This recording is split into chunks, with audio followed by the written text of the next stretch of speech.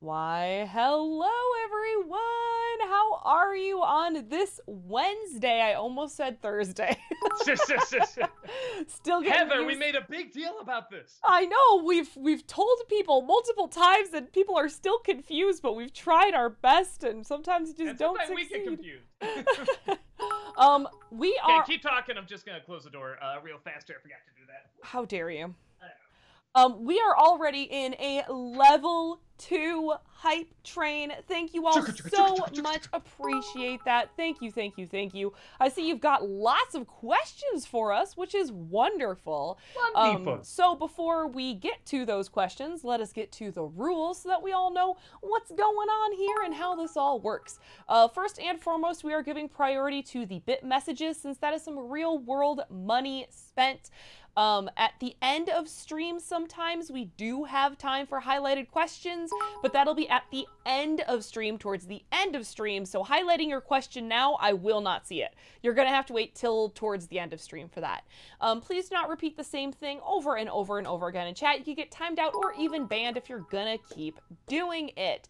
That also kind of applies to the bit messages as well. I think since we're on a new day now, we get some new people, but I do have a list of the bit messages. We will get to it. There's no need to repeat the bit messages or anything like that. I will get to it. There is a list. We have been live for over 5 minutes and I haven't even started reading them. So we will get on a delay, sometimes as far as 40 minutes, okay? Be patient, we'll get to it.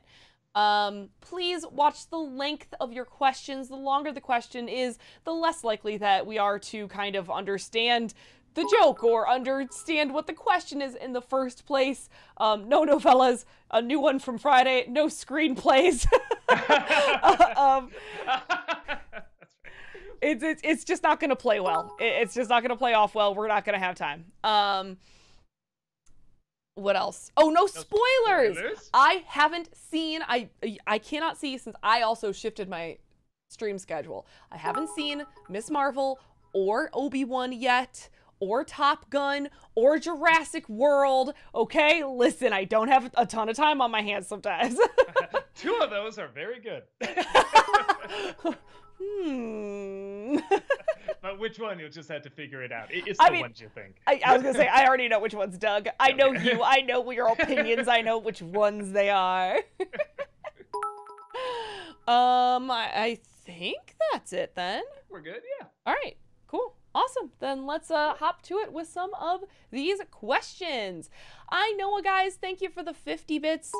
So, the second Joker film was apparently a musical with Lady Gaga and talks to play Harley Quinn. This film just gets weirder by the minute.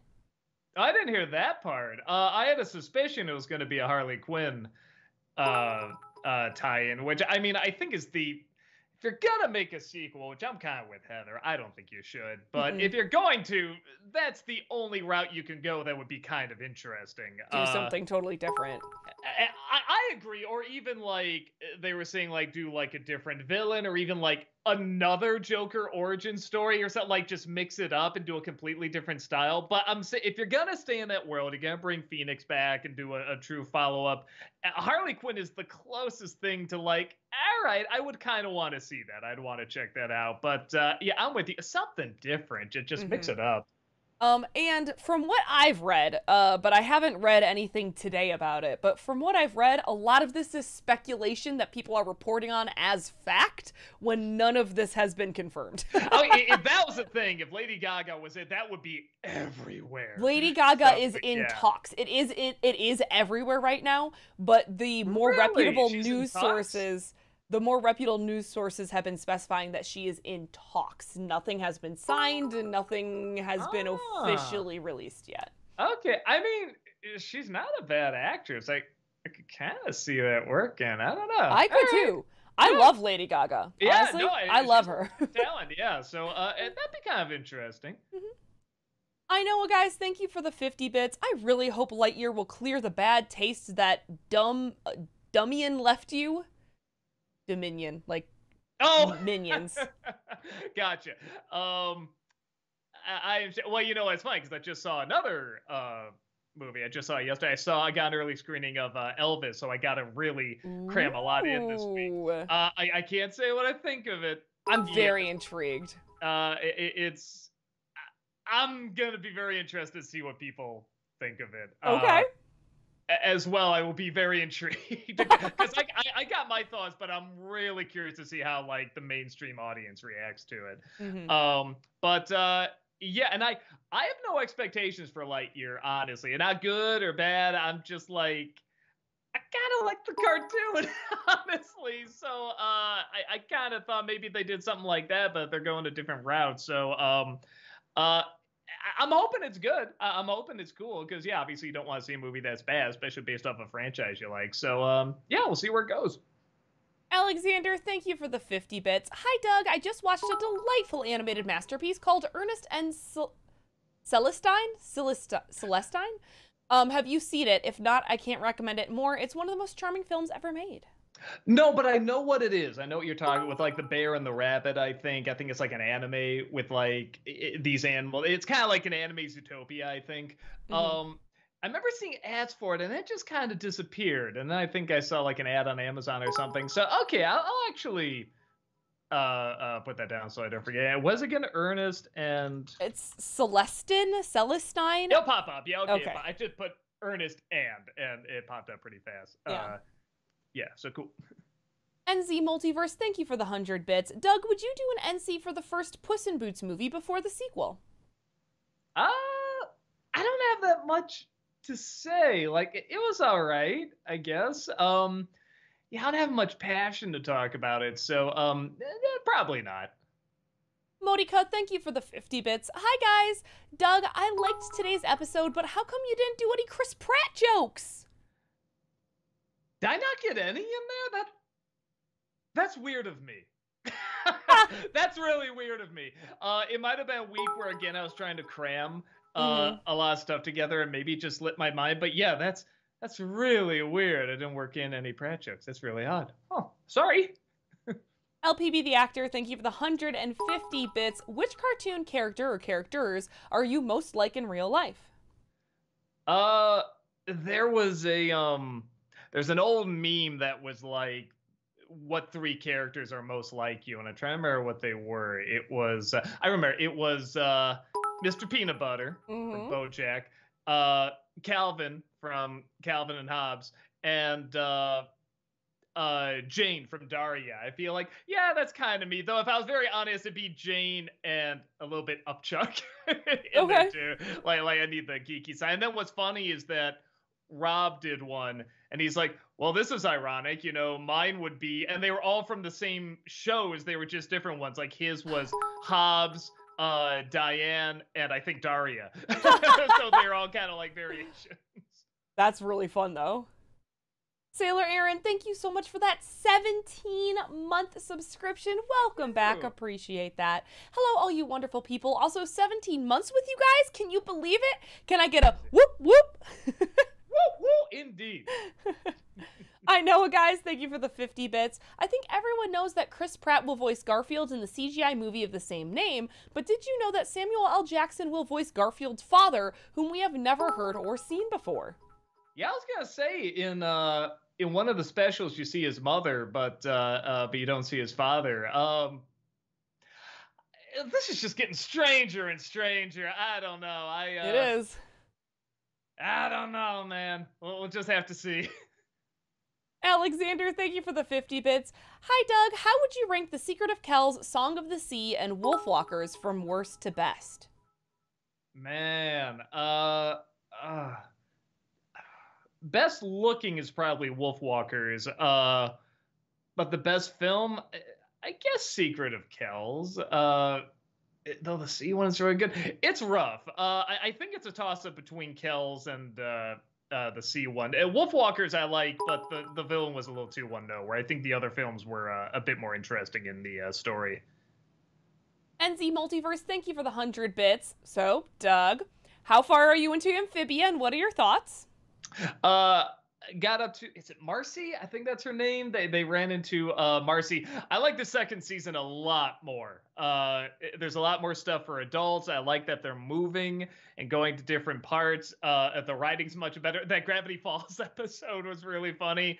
The characters are more interesting. The mystery is worked in much more into the story. It's much more organic.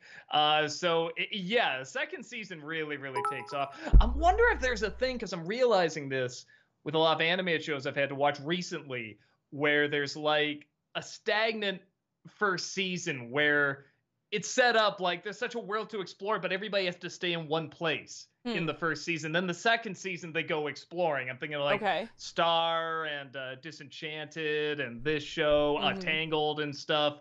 So it's interesting. I wonder if that's like just a new thing, or maybe it's a budget thing. Like they can't design as much, or it takes time to design. I don't know. And with the second season, they have more of a budget. I don't know. It's interesting though.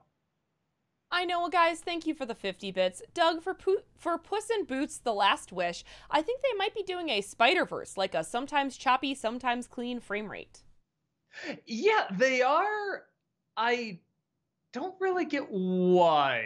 The only thing I can assume is maybe it's a budget thing, because there's nothing wrong with that style, but why in Puss in Boots? Because you have a first film, this is a follow-up. They're all designed the same, just the animation looks a little different, so I'm not sure why they're doing that style. The only thing I can assume, because it's still laid out really nice, is like maybe the budget got cut in half halfway through, and they're like, okay, just get rid of all the blur effects, you know what I mean? Just have it where like everything is kind of like a comic book, and every, you know, there's no whoosh lines or anything like that, you know what I mean? But it looks kind of fun.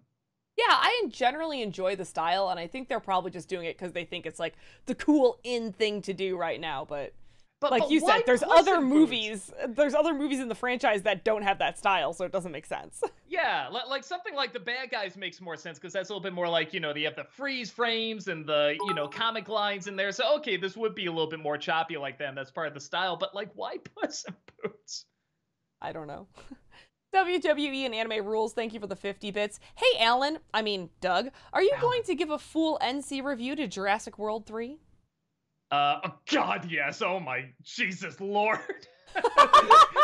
This is, out of all of them, I don't know if it's the worst, but it is the funniest one to talk about out of the Jurassic World movies. It is just so bonkers.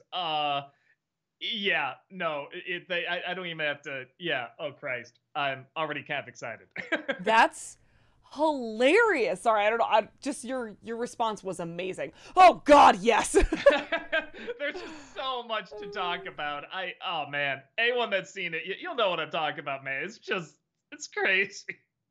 I know, guys. Thank you for the 50 bits. Is anyone else excited for Matilda the musical? I think this can be seen as a different take from the Danny DeVito classic. I'm so excited. Did you see the trailer? I did see the trailer. I've never seen the musical. And keep in mind, I've only recently opened up to that movie and like what actually a pretty damn good movie it is. So I don't really have like a take on like it has to be this way, or I'm open to, you know, something different. Because honestly, it just kind of looks like the movie. Even the, what the hell's her name? The big bully, the lady that... Oh, Trunchbull. Yeah, like even her, they showed her from the back. I just thought it was the same actress, and then when I looked up and saw it was Emma Thompson, I think. Like that really, really surprised me. I couldn't believe that was her, like under that makeup and everything. Which kind of made me say, all right, this might be fun. Because she's a good actress, and it's always fun seeing somebody act through a lot of makeup if they're allowed to go really big and silly. Yeah, I know nothing about the musical, so honestly, this will probably be a cool introduction to it. I'm really, really excited because I've heard great things about the musical. I'm really excited about, so Netflix, we've talked about this on Awesome Comics and Coffee before. Netflix has a new deal with the whole Roald Dahl estate. That's right! And I'm actually really excited to see what they do because they are having Taika Waititi produce a lot of them, and honestly, Taika Waititi's style with Roald Dahl stories sounds perfect. Yeah. Perfect. Oh shit. I mean, the guy who did Jojo Rabbit doing that. I mean, think about that. Like sort of like this childhood way of looking at things, but just this dark, terrible like world out there too. I mean, it's like that. You're right. That's like a match made in heaven. Yeah. So I'm kind of excited to see what they come up with. What Roald Dahl and Netflix and Taika Waititi all together come up with. So Yeah. this is like the first of the like Roald Dahl properties that Netflix is working with. But this Matilda. isn't what this isn't No, wait, this TT. no, Okay. no, no, no. The Matilda musical is not, but Gotcha. it's just the beginning of the Roald Dahl like Universe. partnership. Yeah. NZ Multiverse, thank you for the 100 bits. Doug, it's been 2 weeks since the delay of your review for Guardians of Ga'Hoole. Should we be worried? I think it just got released, so I'm not sure when we're gonna post it, but I'm sure it'll be soon. Yeah. So yeah, so keep an eye out. It's coming. I know, guys. Thank you for the 50 bits. Doug, I have never met anyone that likes With Honors, let alone loves it. I feel like it would make for a great review. I don't think anyone would click on it. You know, you got to do a balance. You do a balance of something you really want to talk about, and then something that's like, okay, let's get something that people would click on. And I don't really like that movie, but I don't think it has enough of a following to be like, what's wrong with you people? You know, kind of thing. It does have that really amazing speech in the middle, which, like I said, I think is the whole reason that film was even made. So probably not, but I guess, like you said, if you don't know anyone that likes the film, I guess it kind of speaks for itself why it's bad. Growing up, I knew a lot of people that loved it, and I don't know, maybe now people are seeing it as pretty corny.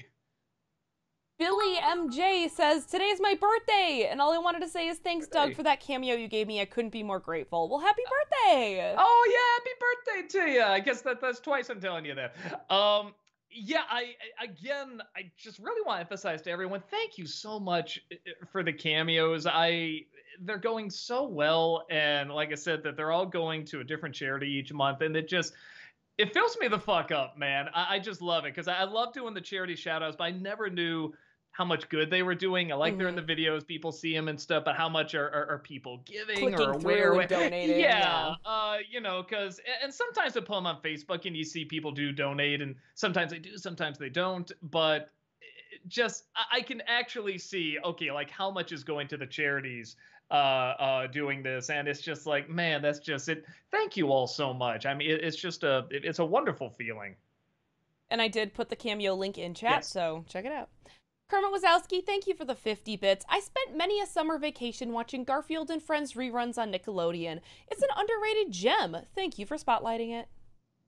Yeah, it's interesting seeing how many people really liked it. I kind of thought people would be mixed on it, because Garfield, I think, is one of those characters where, because he's been around for so long, people kind of go to him. But I always have a soft spot for him, and I have a soft spot for that show too. I forgot how funny the Buddy Bears were too. Like watching that now, I'm like, this is actually still kind of relevant in many ways. That Disney nerd, thank you for the 100 bits. Hello, Doug Roos and Heather Walker. First off, how you doing? Second, did you know the reason why so many parents die in Disney films is because of the tragic true story of how Walt Disney's mother died when a gas leak happened in a house he had recently bought? That's a theory, but people say he never came down and said, well, the parent has to be gone in this. You know, I think it's a little bit more a commentary on the fact that back then there was much more focus on the nuclear family. So just having the nuclear family not there is automatically like interesting drama and something that can tug on heartstrings, you know, back then. And because the characters are usually very young and have to go through a journey, it's usually a parent or parents that it happens to.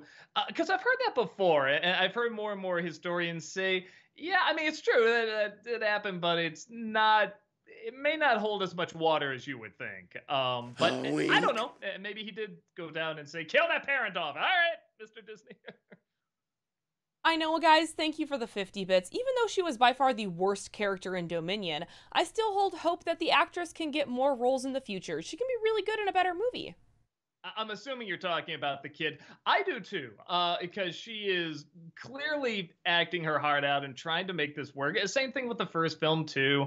And I hate it when child stars are given a really bad role, like a poorly written role that is so easy to hate, because then it's like, oh, come on, like these poor these poor kids, especially like legit talented kids. I felt really bad for the actress in the Kim Possible movie as well, because I'm like, dude, I can see her being fantastic in something else, just not Kim Possible. And it wasn't a well-written movie anyway. So it's one of those things where you always kind of cross your fingers and say, oh, please, like, find something else that really showcases your talents, because you can see that kid has talent.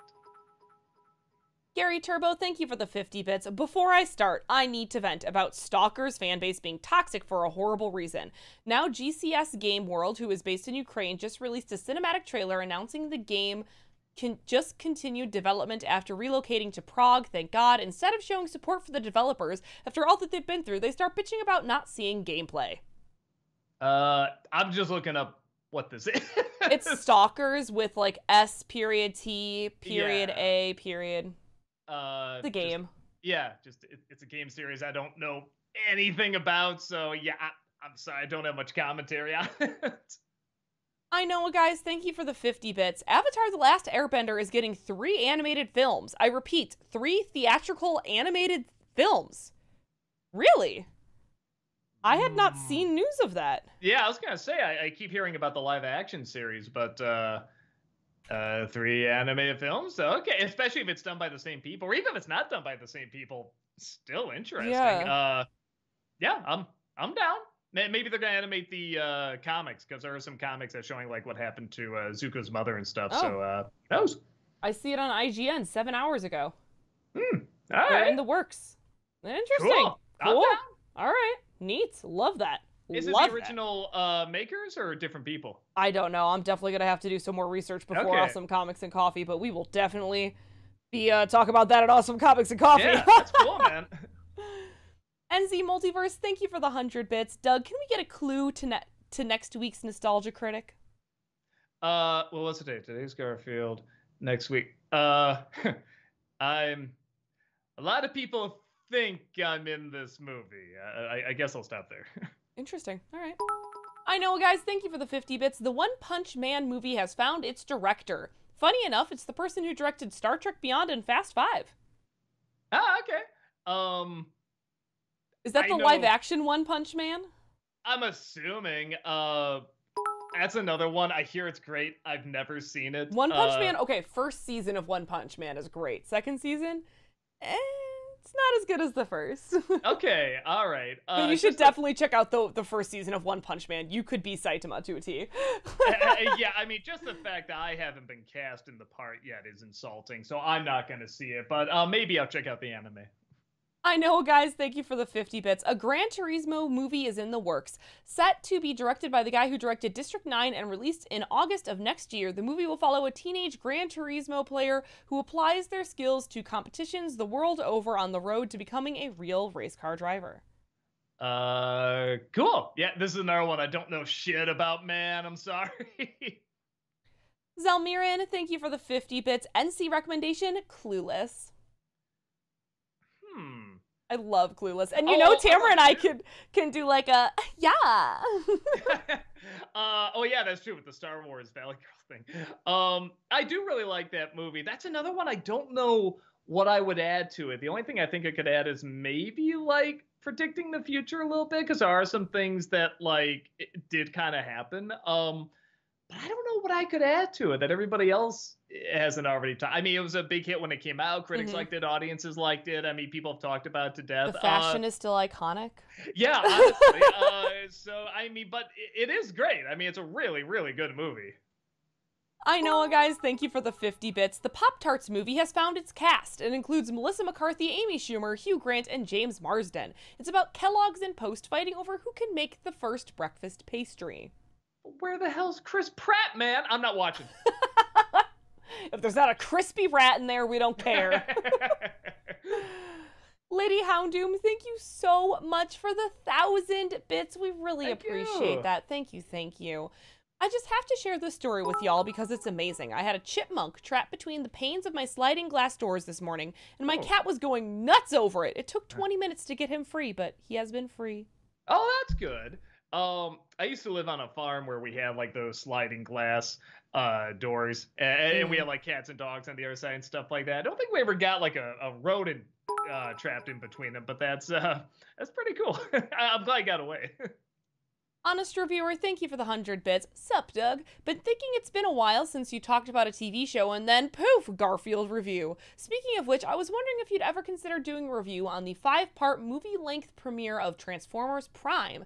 It's from the producers of the Bay films, but without his influence, so it's actually good.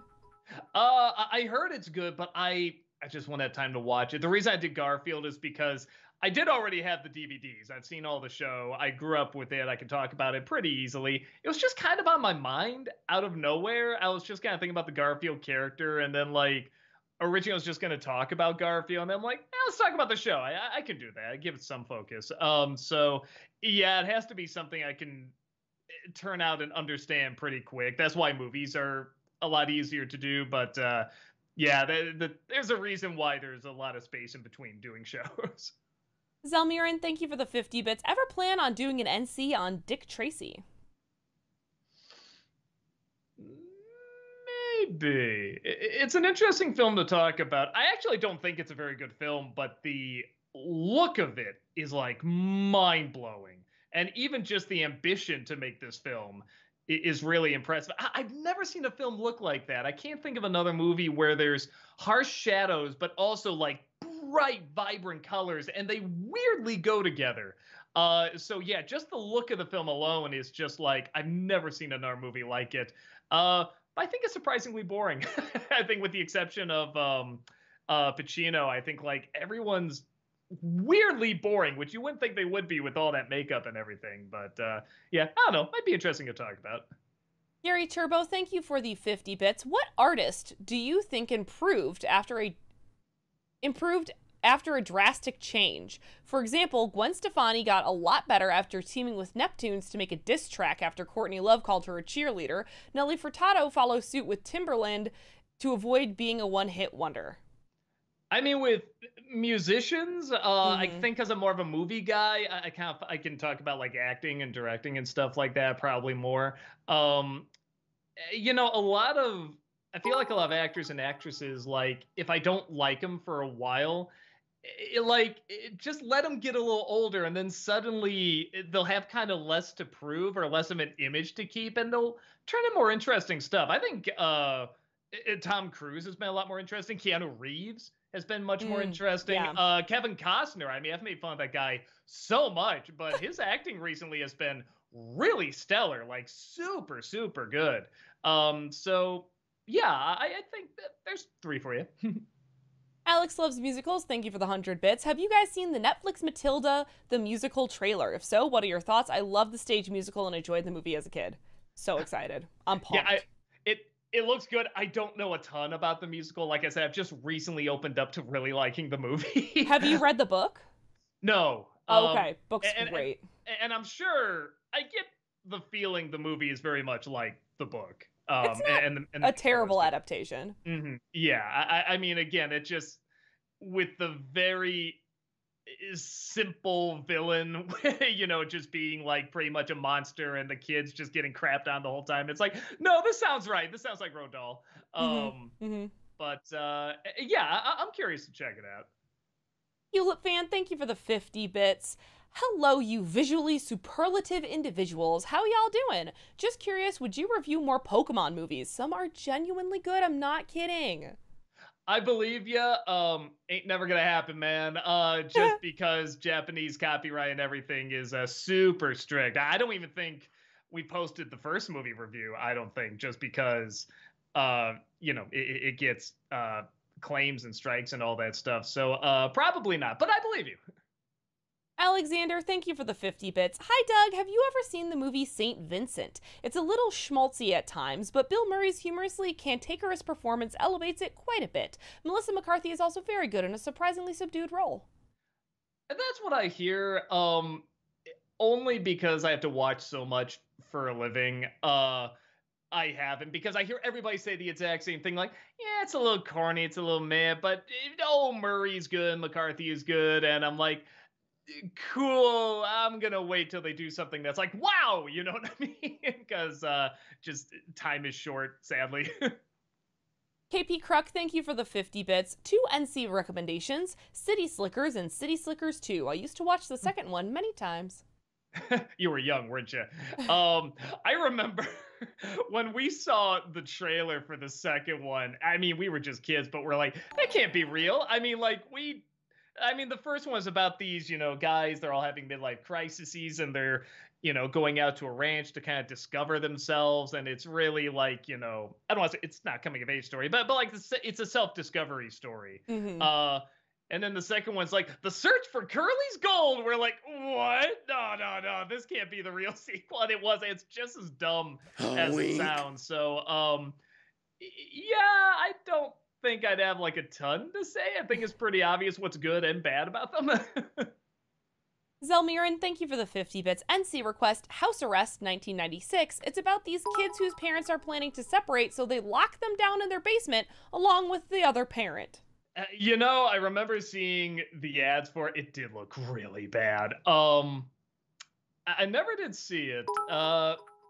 Maybe because I do get recommendations sometimes, but I don't know how well it'll do, and I don't know how much of a passion I have for it. But it did look impressively lame. Zelmiran, thank you for the 50 bits. NC recommendation, Clue the movie.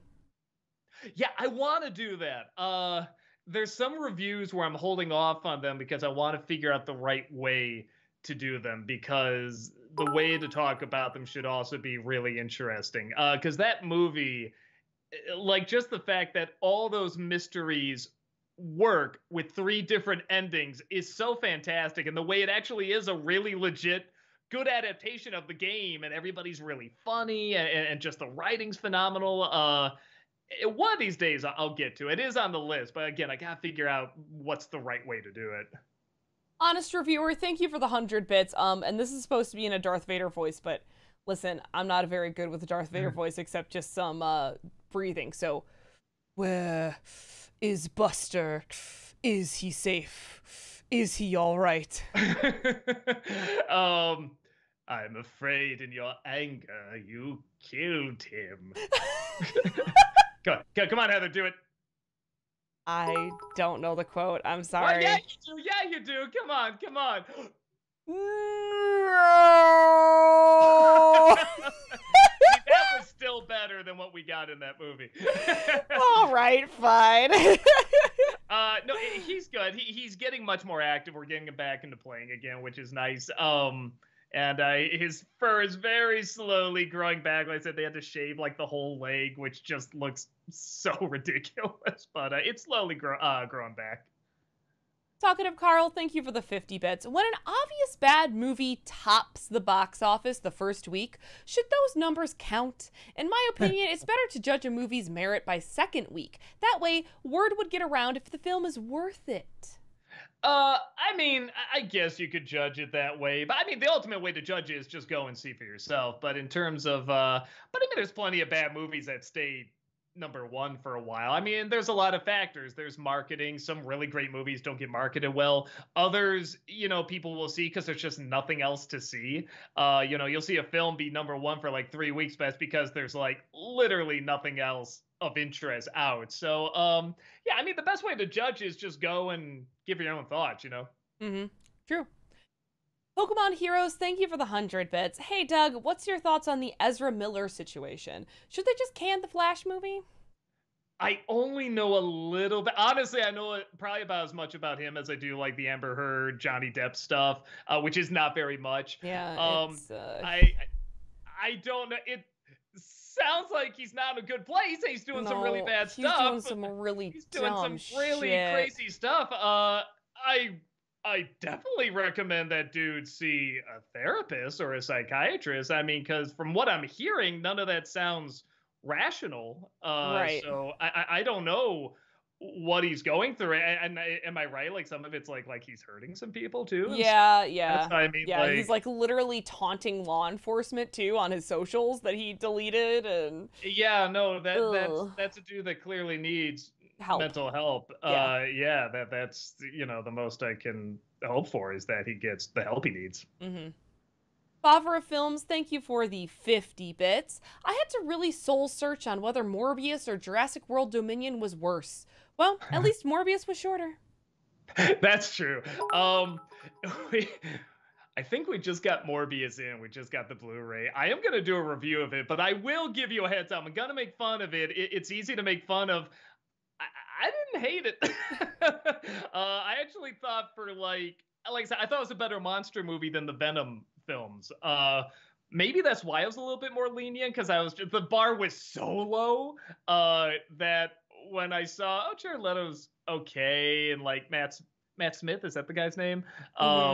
He's having a lot of fun, and like I have a soft spot for monster movies, like mad scientist monster movies. So I'm like, I kind of gave it a pass, but it is very easy to make fun of and make jokes about.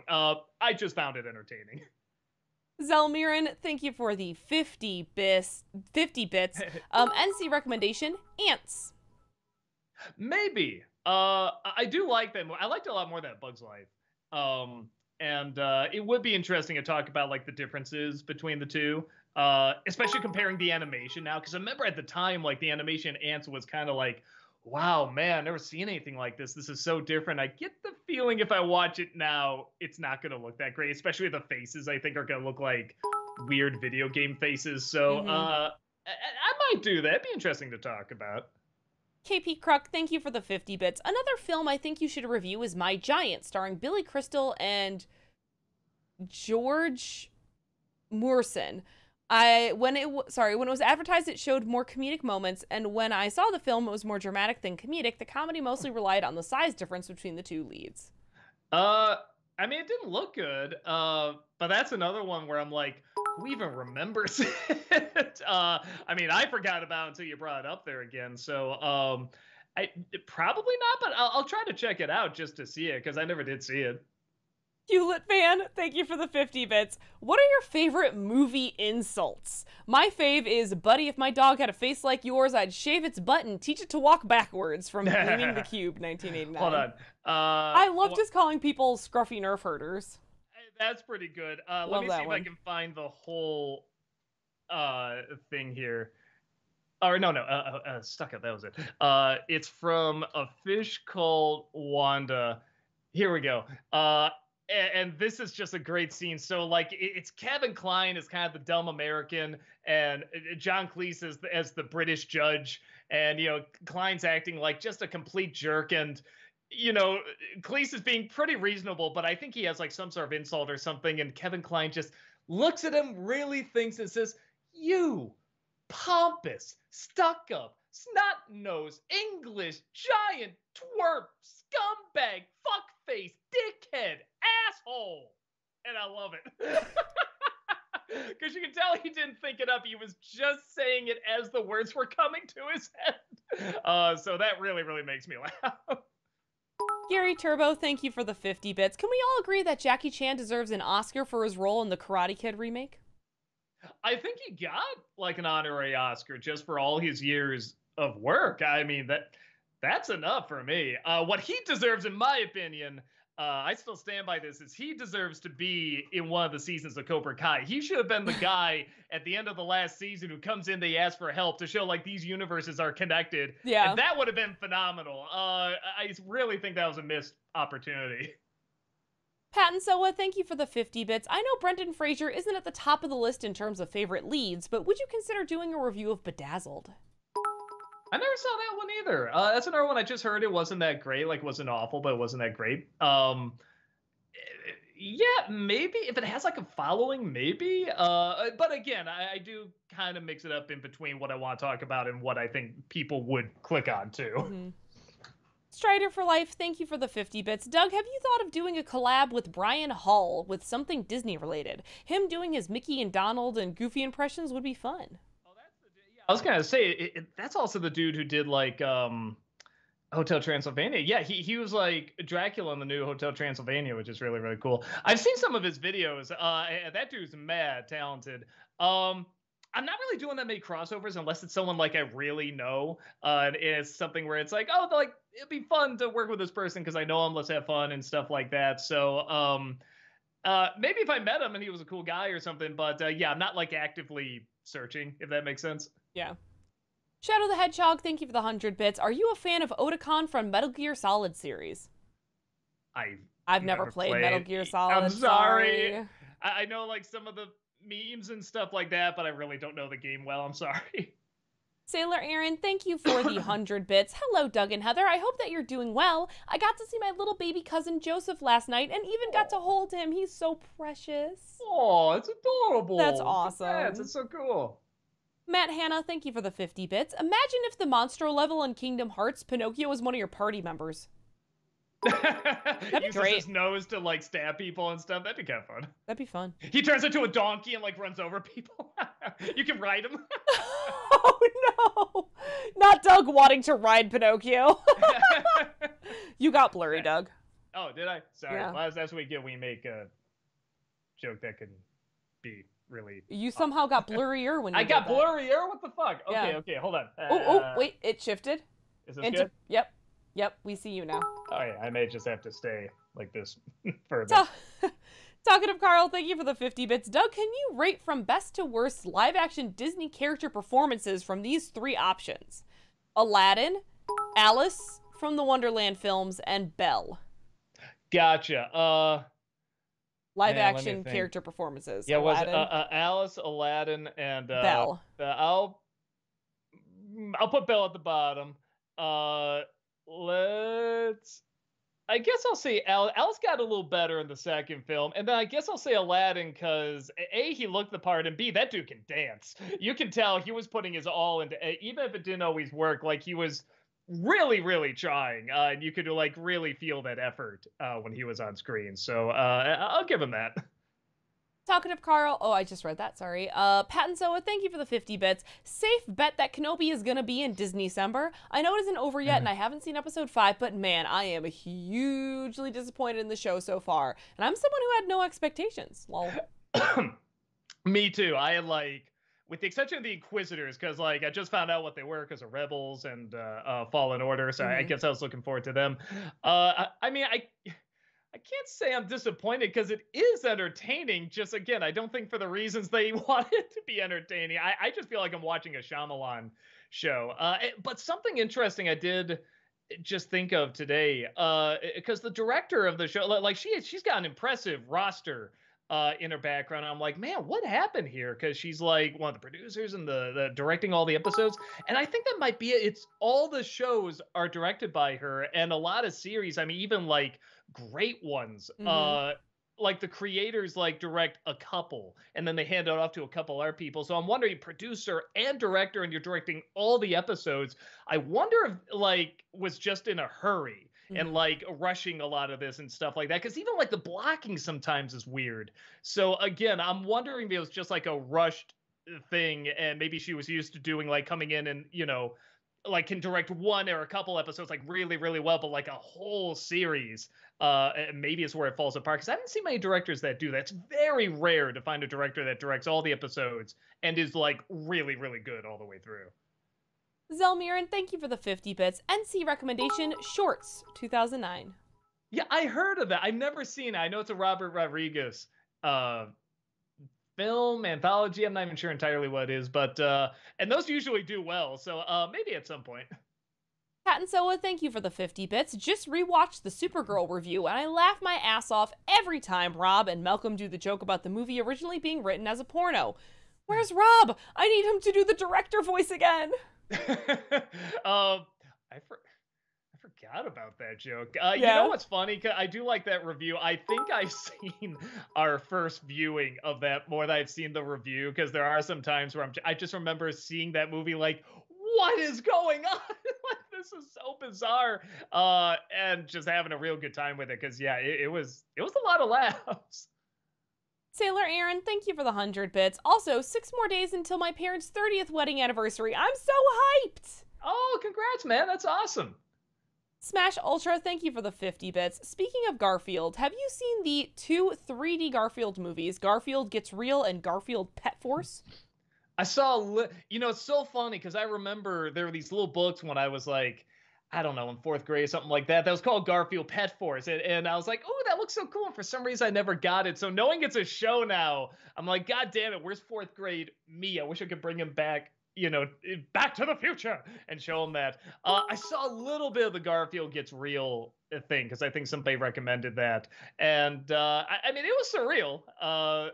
It's got some good in jokes in there, but yeah, it's just hard for me to get into that 3D animation. That really does throw me off a lot. Zelmiran, thank you for the 50 bits. NC recommendation, Nacho Libre. Yeah, I never saw that one. It had a lot of hype because it was like the guy that did Napoleon Dynamite. He's back. He's doing this film, and then like no one ever talked about it. So yeah, I might check it out. NC Multiverse, thank you for the 100 bits. Doug, I'm glad you're liking Amphibia more. The world building is a lot like you described in your Avatar 2009 review. It's rich in both unique characters and environments. Also, Marcy is my favorite. What do you think? I'm liking, the second season a lot more. And I didn't dislike the first season, but yeah, second season's so much better. I'm just much more engrossed in what's going on. I'm laughing a lot more. The worlds are more cool. It's a lot more fun.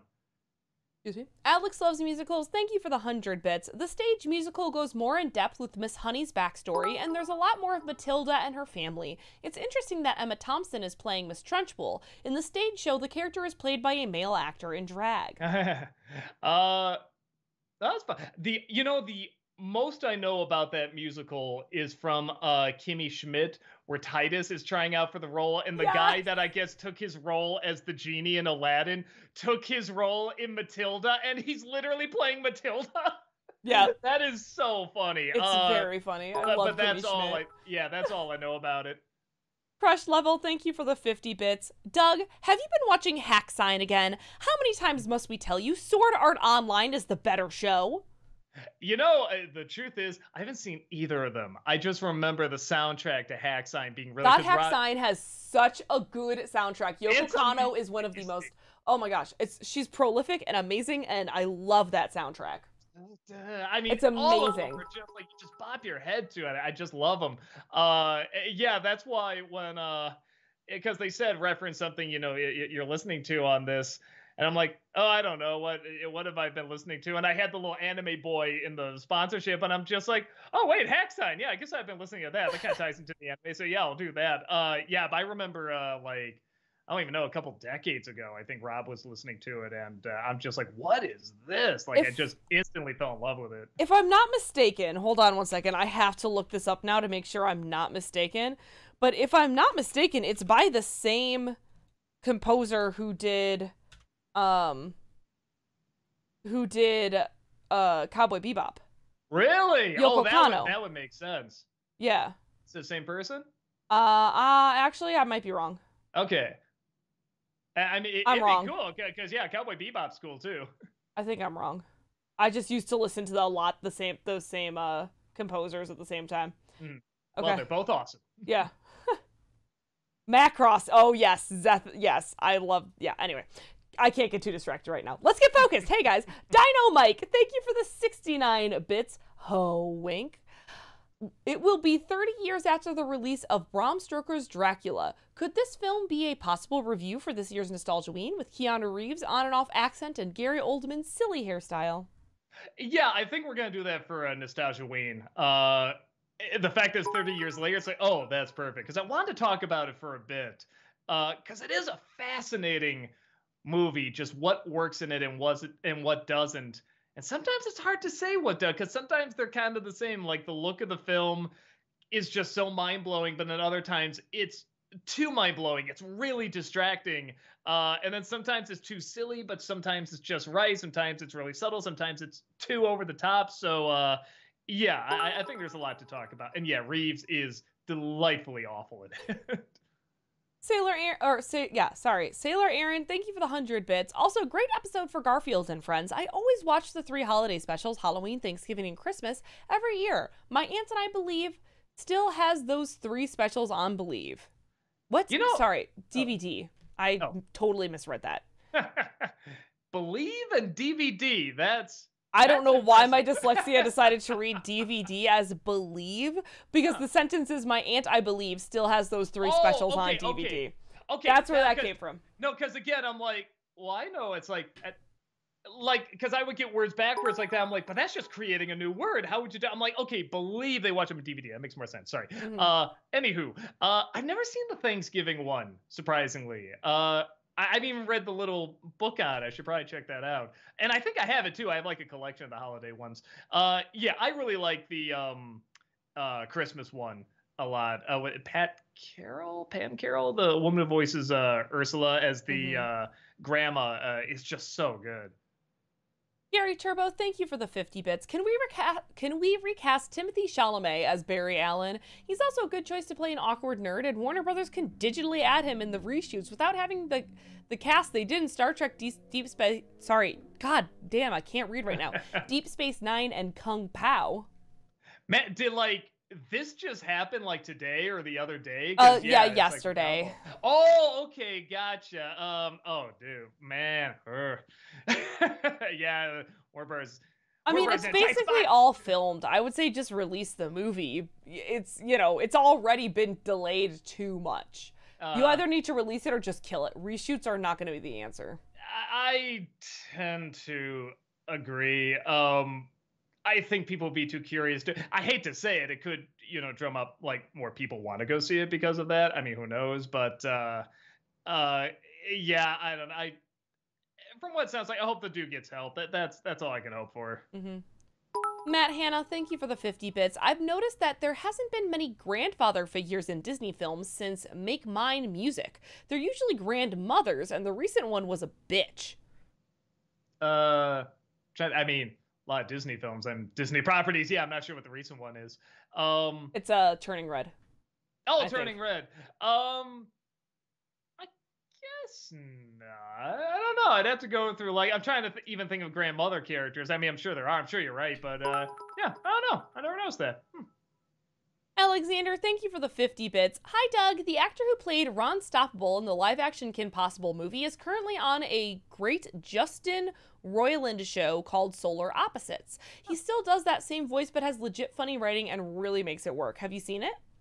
No, I haven't even heard of the show. But that's cool. I've seen those two actors, him and Christine Romano, I think that's her name. Christy Carlson Romano, thank you. Thank you.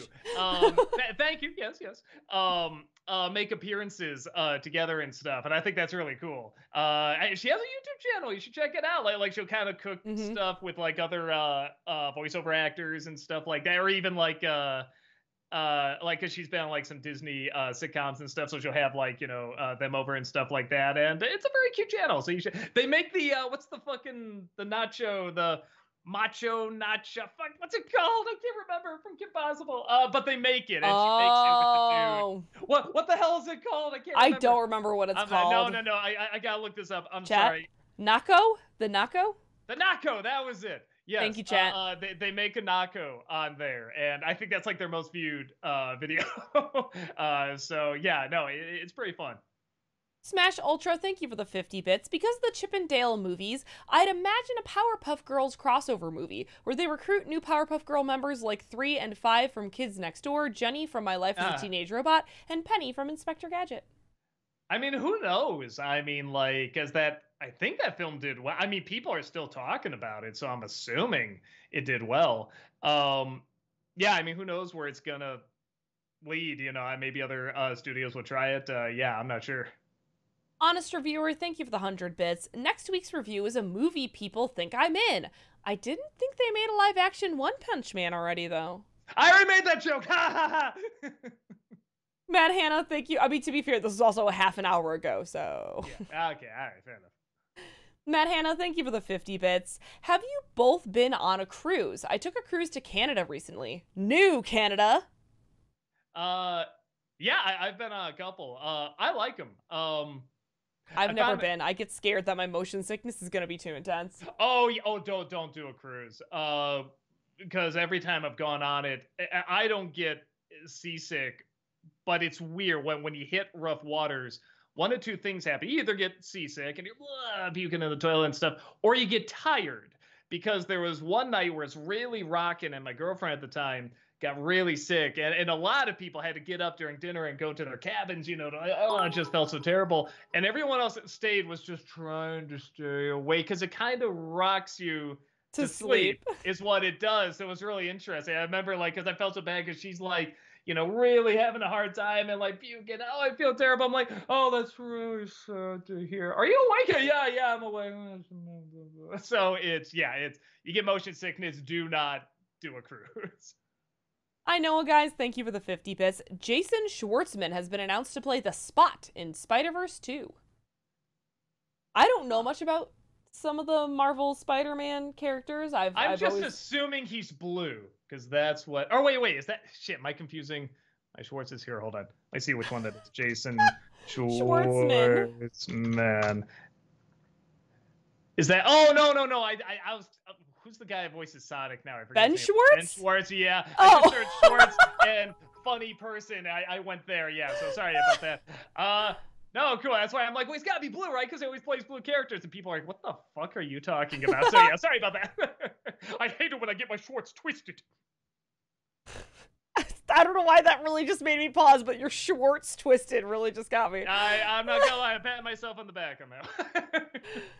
Sailor Aaron, thank you for the 100 bits. So have you seen Disney's The Kid or Remember the Titans yet, Doug? I really like both of those movies. Hopefully I'll see them for Disney-cember this year. No, I'm really trying to catch up with Disney-cember too. Like I said, I'm really behind.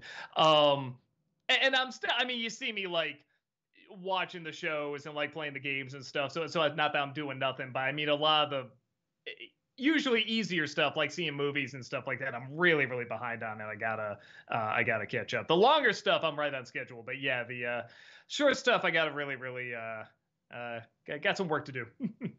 Dragon's Toy, thank you for the 69 bits. Ho wink. Would love to see you review Cuffs, Doug. I've never seen a PG-13 movie shove so hard against an R. It's like K-U-F-F. Oh, K-U-F-F-S. Never even heard of this. Okay. I'll try to check it out. All right. TDI Charlie Brown, thank you for the 50 bits. Hey Doug, appreciated your take on Garfield and Friends. One of my all-time favorite cartoons. One mistake though, Buddy Bears were supposed to mock the Get Along Gang, not Care Bears. Mock the Get Along Gang, not the Care Bears. So there was a part of me that was thinking like, I wonder if it's the Get Along Gang, but the fact that they did bears really made me think Care Bears. Right. It's generally those shows. I think I even said shows like Care Bears and My Little Pony, the everybody should be happy and get along, to like a fault, kind of shows. But again, then there was kind of an irony that they'd have like U.S. Acres on there where they're almost doing the same thing. Yeah, man, watching those again, I really forgot how much I love the Buddy Bears. If you have a point of view, then keep it out of sight. It's so funny. Talkative Carl, thank you for the 50 bits. Do we know if the actress who plays Shuri in Black Panther is returning in the future MCU projects after refusing to get vaccinated? I haven't heard anything about it. Yeah, I didn't even know that part. Yeah, I know nothing about it. Yeah. I think I haven't heard that she has been recast, so I think she just did what she needed to do. But I'm not sure. I don't remember which one Sherry even. Oh, okay, her. Oh yeah, she was cool. Yeah, I hope it works out. Crush Level, thank you for the 50 bits. Hey Doug, got an idea for a top 11 for you, and yes, I stole this from Watch Mojo. The top 11 movies you can only watch once. Basically movies that are so scarring that they are impossible to watch a second time. The only reason, actually I wouldn't mind seeing that list, but the only reason I wouldn't is because there's maybe only 2 or 3 movies like that for me. And the reason I can't watch them, I don't even think I could say on YouTube, because they're like that disturbing. The movie Happiness is one. If you know that movie, you know exactly why. That's like a difficult, disturbing as shit movie to watch, but it's a very good movie. I know there's like 1 or 2 others, but like I'm blanking on them. But there's not many, because I like watching a film that like really gets under my skin and how did it do that, and did it work and stuff. But yeah, there's very, very few where I see it, I'm like, that's great, I never want to see it again. Pokemon Heroes, thank you for the 100 bits. Hey Doug, did you know that Bon Voyage, Charlie Brown is the only Charlie Brown movie in which the adults actually talk? Yeah, you're right. I remember that movie. And you even see the adults the more I think about it. Yeah, huh? I never put that together. It's kind of neat. NZ Multiverse, thank you for the 100 bits. Doug, I know that in fair use, you use no more than about 8 seconds of footage. My question is, what if it's just the visual clip and it's not audio, and you're talking over it with non-copyrighted music? Could you show the clip longer than that then? I mean, let's make it clear. You should not have to even do that. If you are doing a review, you should be able to show as much of it as you need Even to show. according to the law. Yeah. I mean, we're just working by the stupid hoops that YouTube has, right? Sadly. But no, and even then, it used to be like 15 seconds. Then it went to 12, then 10, and we've gotten hit for as little as like 7 or 6 seconds. I mean, it's really really ridiculous. But I guess I'm trying to keep it to like 6 or 7, but I mean, usually it's around 8. But that's one of the reasons. I mean, look, when you see my face pop up during the review, it's not because I love to see my face, it's because I need to break it up. And yeah, I will just, the one advantage that comes out of it is that I do have to tighten the clips much tighter to be in that, 6 to 8 second range, and it does make the review move a little faster and get to the point a little quicker. But yeah, no, I mean, anything that, even if it's a visual running for whatever over 8 seconds, I mean, that'll usually get hit. So yeah, I gotta just chop it up. I'll even cut to like other reactions and stuff like that if I feel like it's going over or something. So yeah, it's rough. It sucks, but it sucks. Talkative Carl, thank you for the 50 bits. I don't know how, but Disney needs to pull some strings to get May from Turning Red and Kamala Khan to hang out together. I want to support that friendship because they seem like they would vibe. Yeah, I forget if I talked about last time. I really like, I haven't seen the second episode yet, but in the first episode, I really like the way they did that more than the first half of Turning Red. Because it's very similar styles and setup, but I really thought Miss Marvel like took its time letting the emotions like really sink in, and their interactions felt a little bit more like real and relatable, and not. It's gonna be gimmicky, of course, but like it's not too over the top. It's to a point where it's like, okay, I recognize this, I identify with this, I see where they're coming from. Both sides kind of have a point, but also have faults and stuff. So, and the style really feeds into that big time. Like I said, I was enjoying it so much, I didn't even need the superhero element. Where in Turning Red, I'm like, the more interesting stuff is when she is the panda, pretty much. But again, I think I'm kind of in a minority on that. I think a lot of people really really like that, and I do like the movie. I just like the way Miss Marvel did that chunk a lot more. TBI Charlie Brown, thank you for the 50 bits. Since you covered Garfield, when will you offer your take on Calvin and Hobbes? That's another one I've thought about, because I do feel like I can say a fair amount about it. But again, there are a lot of more and more people are coming out and talking about it. It's like, oh, they said like what I had to say about that and that take and everything. So I don't know. It's another one I'd have to really, really sit down to think about how to talk about it. Because I mean, I got the complete collection. I've read through it lots of times. I absolutely love it. Yeah, I don't know. I'd have to think about how to approach it. Zelmiran, thank you for the 50 bits. NC recommendation, Turning Red. I'd like to see your take on it and why it's very polarizing. We were just talking about that. I'll do a Disney-cember on it. Yeah, I think it worked I mean, not just worked. I mean, like the last third is just like pure perfection. That's like end game perfection. I was like so blown away how well done it was. But I do talk about like what didn't work in it for me. I wish I did after Miss Marvel came out, because again, I'd love to compare the two. But it does work. It is a very good film. Alexander, thank you for the 50 bits. Random Jim Carrey quote of the week: chaos is power! I think Skeletor had that quote too in Masters of the Universe. So, somebody should sue.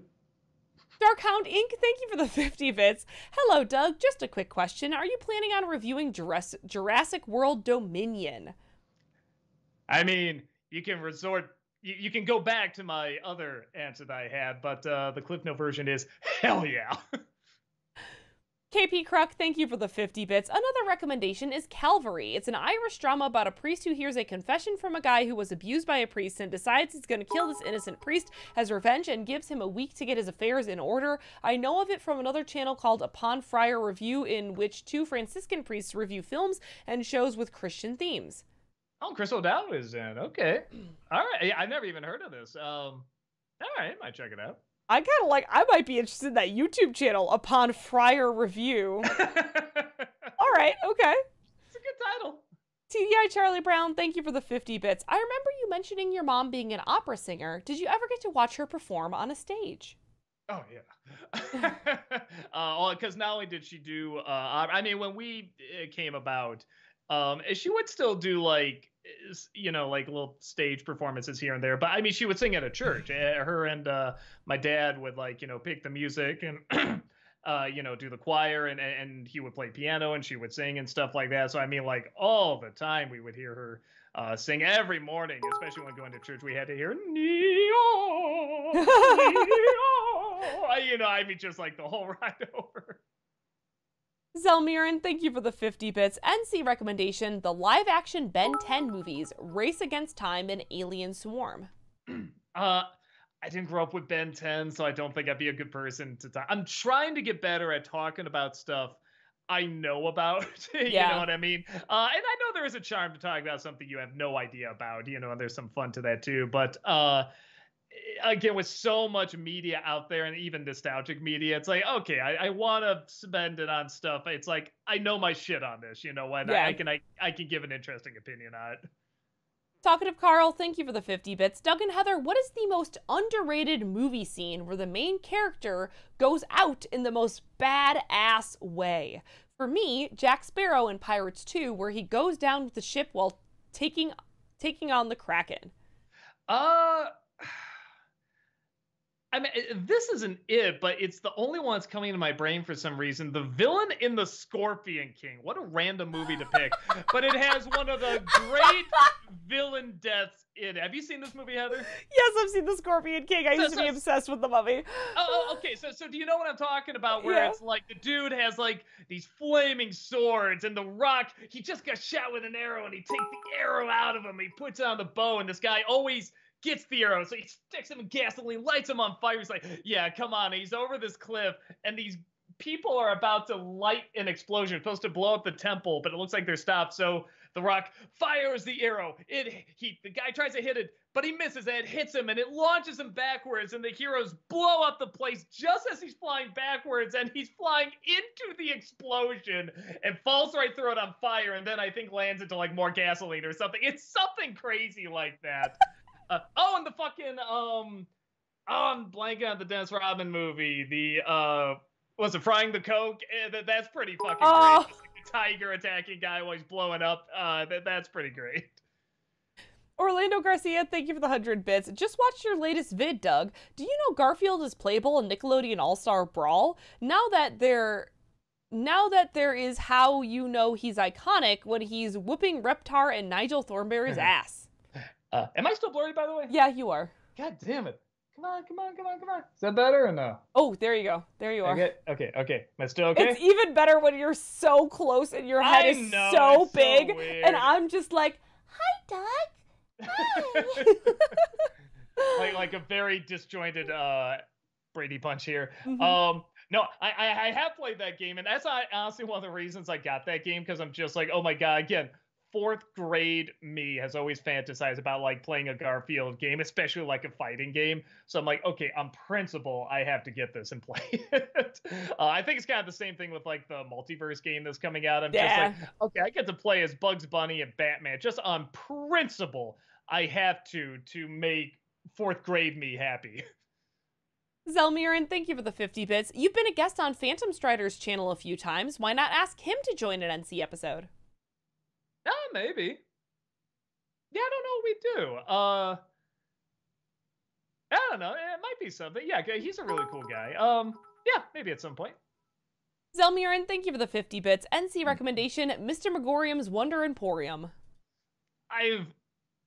Maybe, because I bet that's becoming nostalgic now, because it came out Nobody saw it and it just disappeared, but everyone said it was really bad. But now it's like that might have some people looking at it. What's it called again?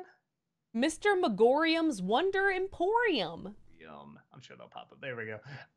Yeah, 2007. That's it's probably nostalgic. Now, yeah, I might check that out. I never saw it. It looked bad, so I'm actually kind of curious to check it out. Sailor Aaron, thank you for the 100 bits. Okay, I gotta ask, any Don Bluth NC reviews this year? Will it be Secret of NIMH, Land Before Time, Anastasia? I'm literally writing one right now. So, yes. Pat and Soa, thank you for the 50 bits. Hate to say it, because the kid is so young, and I'm sure she's trying her hardest. I'm trying to figure out a way to put this in a not spoilery way, because this is kind of a spoiler. The child actress in Obi-Wan. So they just really hate that character now.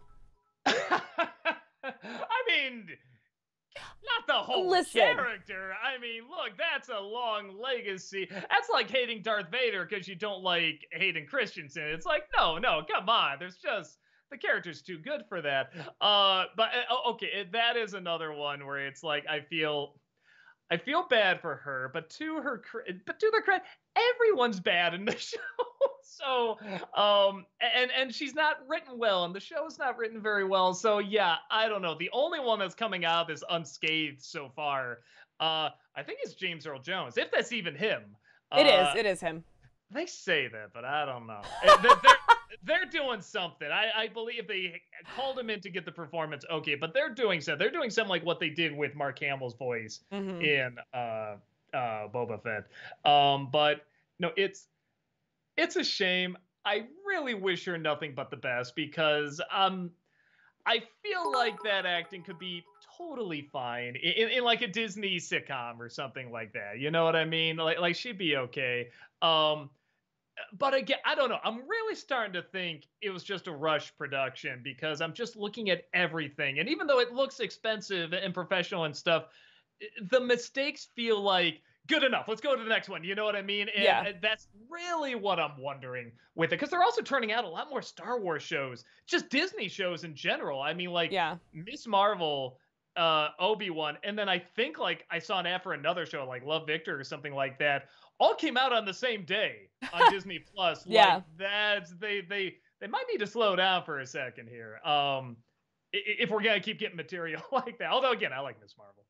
Yeah, I don't know. I kind of like the character. I mean, I don't love the character, but like we said, they're doing their best. They're like 10 years old. They're doing their best. I feel bad. But also, like, I don't think that's an unfaithful version of that character.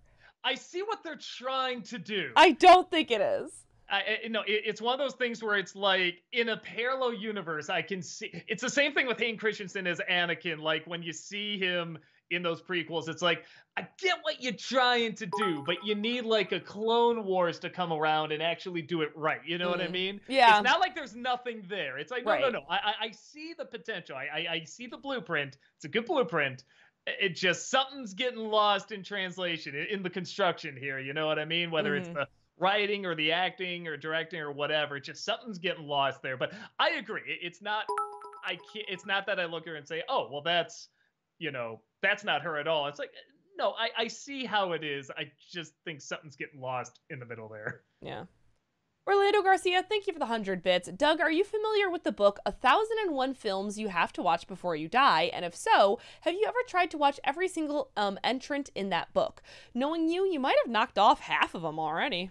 I do try to see films that everybody says, like this is a classic you should see. On HBO Max, I still have the French Beauty and the Beast saved on my list. And it's like, what? 5 Easy Pieces is on there too. I'm like, well, I've never seen that. I know it's like a famous movie, so it's like, but I try to see a lot like the classic, A Streetcar Named Desire, and it was like The Third Man and stuff like that, the 12 Steps, all this. Wait, is it the 12 Steps? The Hitchcock film? I forget. Anyway, maybe it's not that, but, or it's like the 11 Steps, 18 Steps. I don't know. 12 Steps is anywho.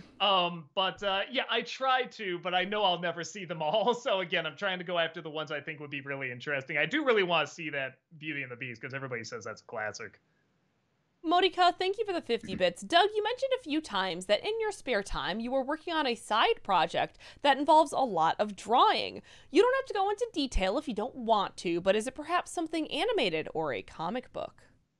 That's another one falling really bad. Something about getting back on track after COVID. I'm finding myself drained a lot easier. And I know that's part of getting older too, being 40 and stuff, but I'm like, it's gotta be something about getting back to normal because little things that pop up, like I said, like Buster needing an operation, stuff like that. Like, of course, it's gonna take time. It's gonna be a little emotionally draining. You hope he's okay, but it's like super draining now. So I'm trying to find ways to combat that because like I'm really behind with that. I'm behind on the Disney Decembers. So it's I don't want to say it's animated, but it's the equivalent of like an animatic, if that makes sense. It's something I kind of want to do with that. And it's not, I don't want to build up like a big project because it's really not. It's just a personal thing I've wanted to do. And hopefully, again, originally I was thinking this year, but I'm like, it's probably going to be next year. So we'll see what happens. But yeah, I'll keep you posted. Pat and Soa, thank you for the 50 bits. You didn't answer the question, Doug. Where is Rob? What did you do to Rob, Doug? What's in the box? What's in the Rob? No, he's around. I just saw him yesterday when we were watching our Down Bluth movie.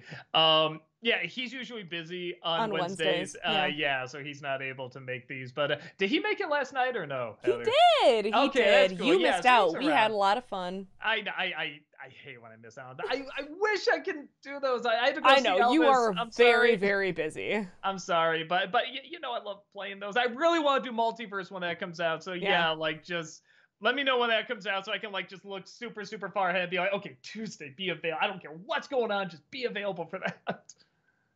Talkative Carl, thank you for the 50 bits. In the Kenobi series, what separates the third sister from characters like Tarkin and Thrawn? What is the X factor that she's missing? Oh, I'm not even thinking of that because Thrawn in Rebels I didn't think was that great. I'm thinking of what's her name from Fallen Order, the ninth sister. Like I think that's just one of the great Star Wars. Oh, you mean the second sister? I think. Wait, the ninth sister. Did you say the ninth sister or the ninth sister? No, but now I know how I made that mistake. Okay. in Fallen Order, Tarlin. That's her name, right? Isn't it Tarlin in No. What's her name? There's Marin, the Night Sister, and then there's the second sister. Oh, is that what it is? Okay. Yes. And then what's her name with the Trilla. second sister? Trilla. God, I am so sorry. Like I said, my mind's just ignore me, man. Something happened after 40. I didn't even have all my marbles before then. But okay, like Trilla. That's the one where and the other Inquisitors are great too, but that's the one where I'm just like, oh, you ain't no Trilla, man. Because she was just so good and so well built up. And yeah, even what was revealed in this one that just was released, I'm like, but wait a minute, there's a ton of things that don't make sense about this, and it just doesn't add up. I haven't seen it yet, Doug. Okay, I won't. But that's another one. I don't know. It's kind of like the prequels where I'm like, I don't know if these actors are actually this bad. I think this was just rushed or something was off or something because I'm thinking like, nah, because a lot of these actors I've seen good in ours. Ewan McGregor's like a great actor, you know, obviously, and he's a little off in this. So, yeah, I'm just thinking like, I'm really hoping they can go to something that just utilizes their strengths a lot more. But yeah, for me, I think there really has to be that intimidation and that slow reveal, which again, I feel like they were trying with this character. But like with Trilla, it was just so perfectly done and so masterfully done. And it can be done in a show. I don't think it has to just be a video game, you know, or it can be done in a movie. So, yeah, I think a lot of it's the presentation because I didn't get anything with Thrawn either. I think they were just writing that name in Rebels. But if you were to tell me that's one of the great Star Wars villains, I'd be like, why? You know, you read the books and you see why, but it's like in the show, I'm like, it's just another general, whatever. So yeah, I think there's something about how you slowly build them up and reveal them and make them more complex. Like peeling an onion, you know, like Shrek, there's layers. Right. Larry C2K, thank you for the 50 bits. It's Morbin time. It is indeed. That was my favorite part of Morbius when he said it's Morbin time and then morbed all over those guys. It's my favorite part. That was like the tweet that started the whole Morbin time thing. That is... It's hilarious. This is one of my new favorite things on the internet. Acting like stuff exists that so clearly didn't. I mean, the most obvious didn't exist stuff. Like, what's the Simpsons character? Like, Groovy or something like that. And, I mean, it barely even looks... It looks like a sea monkey. I mean, wouldn't be in Sim, but people are, like, filming it, and they're animating it, they're showing it, like, on their TV. I love that dedication. That is so funny. And I think the Morbin time thing is another one that's hilarious. I saw one that was like Gex, the 90s TV show, and somebody animated it like it was on Toon Disney. It's brilliant. It's fucking brilliant, because you know that just would never exist. And it's so funny. I love it. I love this era hilarious. Right now. Yeah. Zelmiran, thank you for the 50 bits. Since you're a huge fan of Bebop, what are your thoughts on the creator's other works? Samurai Champloo, Space Dandy, and The Kids on the Slope. Isn't Wolf's Rain in there too? I'm not sure. Champloo, I think I got about halfway through. And it's fine. Yeah, it's fine. It's good. It's good. But yeah, I'm always going to compare it to Bebop. If Wolf's Rain is on that list too, that's the only show that I think is about on par with Bebop, because I really, really like that show. Maybe Bebop's a little better, but Wolf's Rain's pretty close. Yeah, I'm blanking if that's the same person, but Chat, please help us. They have not helped. That Disney nerd, thank you for the 100 bits. As someone who grew up watching Lilo and Stitch and still loves it as an adult, it's so hard to think that in 6 days it will officially be 20 years old. Yeah, it's weird. What they bring up that was going to be the Bram Stoker's Dracula being 30 years old. I don't know. That sounds about right, the more I think about it. But yeah, Lilo and Stitch. Yeah, it's always... I hear, like, everyone's always, like... When they're looking back, just naturally, they're always, like, a decade off. They're always like, oh, yeah, wasn't that... in the 90s, it was like, no, it's the early 2000s. Like, just as you get older, you're always kind of off by a decade. So that's why it seems like, no, it can't be that old. And it's like, yeah, it is. It's an interesting thing that our minds do. Being the nostalgia critic, I obviously don't know much about it. TDI Charlie Brown, thank you for the 50 bits. You gotta watch the Thanksgiving one. Grandma Arbuckle returns. Oh, nice. Okay. Yeah, I gotta see. I got it on DVD. Yeah, no, I haven't checked that out. I'll watch it. Orlando Garcia, thank you for the 100 bits. I actually read the synopsis for Pink Flamingos from 1001 films you must watch. 3 questions. Number 1, what the fuck? Number 2, is it viable for freak show cinema? And number 3, what the fuck? I've never seen the whole thing. It's one of those where I've heard so much about it, and I've seen the clips that everybody talks about.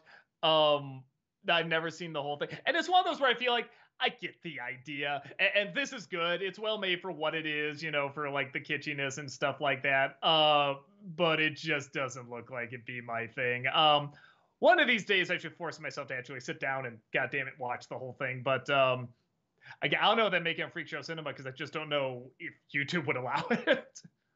Zelmiran, thank you for the 50 bits. Are you a fan of any Studio Gainax / Trigger works? Evangelion, Fully Cooley, Gurren Lagann, Panty Stocking, Kill la Kill, Little Witch Academia? I am. I love their shit. Evangelion, fantastic. Well, what's Gurren Lagann? Gainax, Gainax / Trigger. Love Evangelion. Love Gurren Lagann. Fully Cooley is wild but interesting. Panty and Stocking is really out there. Kill la Kill's great. I love their stuff. I feel bad because I know these shows. I haven't seen any of them. Like, really, you haven't even seen? You would like? Okay, of those, Doug, you would really vibe with Gurren Lagann. I think you would love Gurren Lagann. Okay, Rob was telling me about Little Witch Academia. I think that's the one he was telling me about. He said it gets kind of trippy. And of course, I've heard of like Kill la Kill and Evangelion and stuff like that. I mean, it's like I know these names. I have not seen these animes, sadly. I believe you when you say they're great. I haven't gotten around to it. Zelmiran, thank you for the 50 bits. Doug, please do Jimmy Neutron on NC. The movie is the pilot to the series, so you don't need to watch any of the show to understand it. I might. I think I have it on the list. That's one of those where, or do I took it off the list? I should have it on there. Um, I'll make sure it's on there just to be safe. But yeah, because you're right. I don't need to know anything about it. And I've never seen the trailers for that over and over. I'm just like, okay, well, I can't wait for this to go to the dollar bin, whatever. And it's like still like being talked about and people remember it and really like it and stuff. So it's like, all right, something must have been there. Orlando Garcia, thank you for the 100 bits. I haven't watched Chippendale Rescue Rangers because I still respect myself, but do you know if Earl Sinclair or any of the other dinosaurs are among the several cameos? That would seem like a no-brainer. First of all, you should watch Chippendale Rescue Rangers. It's actually hilarious. It's pretty fun. For what it, I mean, if you look at the trailer and you're open to it, you're gonna have a good time. If you're like, nope, have no interest, maybe you're right. Maybe you won't like it. But I'm trying to remember. I don't remember the dinosaurs being in there. But I don't think I mean, were. I'm really not kidding. There were so many cameos and Easter eggs and stuff in the background. It's like they very well could be, and I may have just missed them. Mm-hmm. Alexander, thank you for the 50 bits. Heather, you're gonna hate me for this, and I am because I read ahead. Yeah.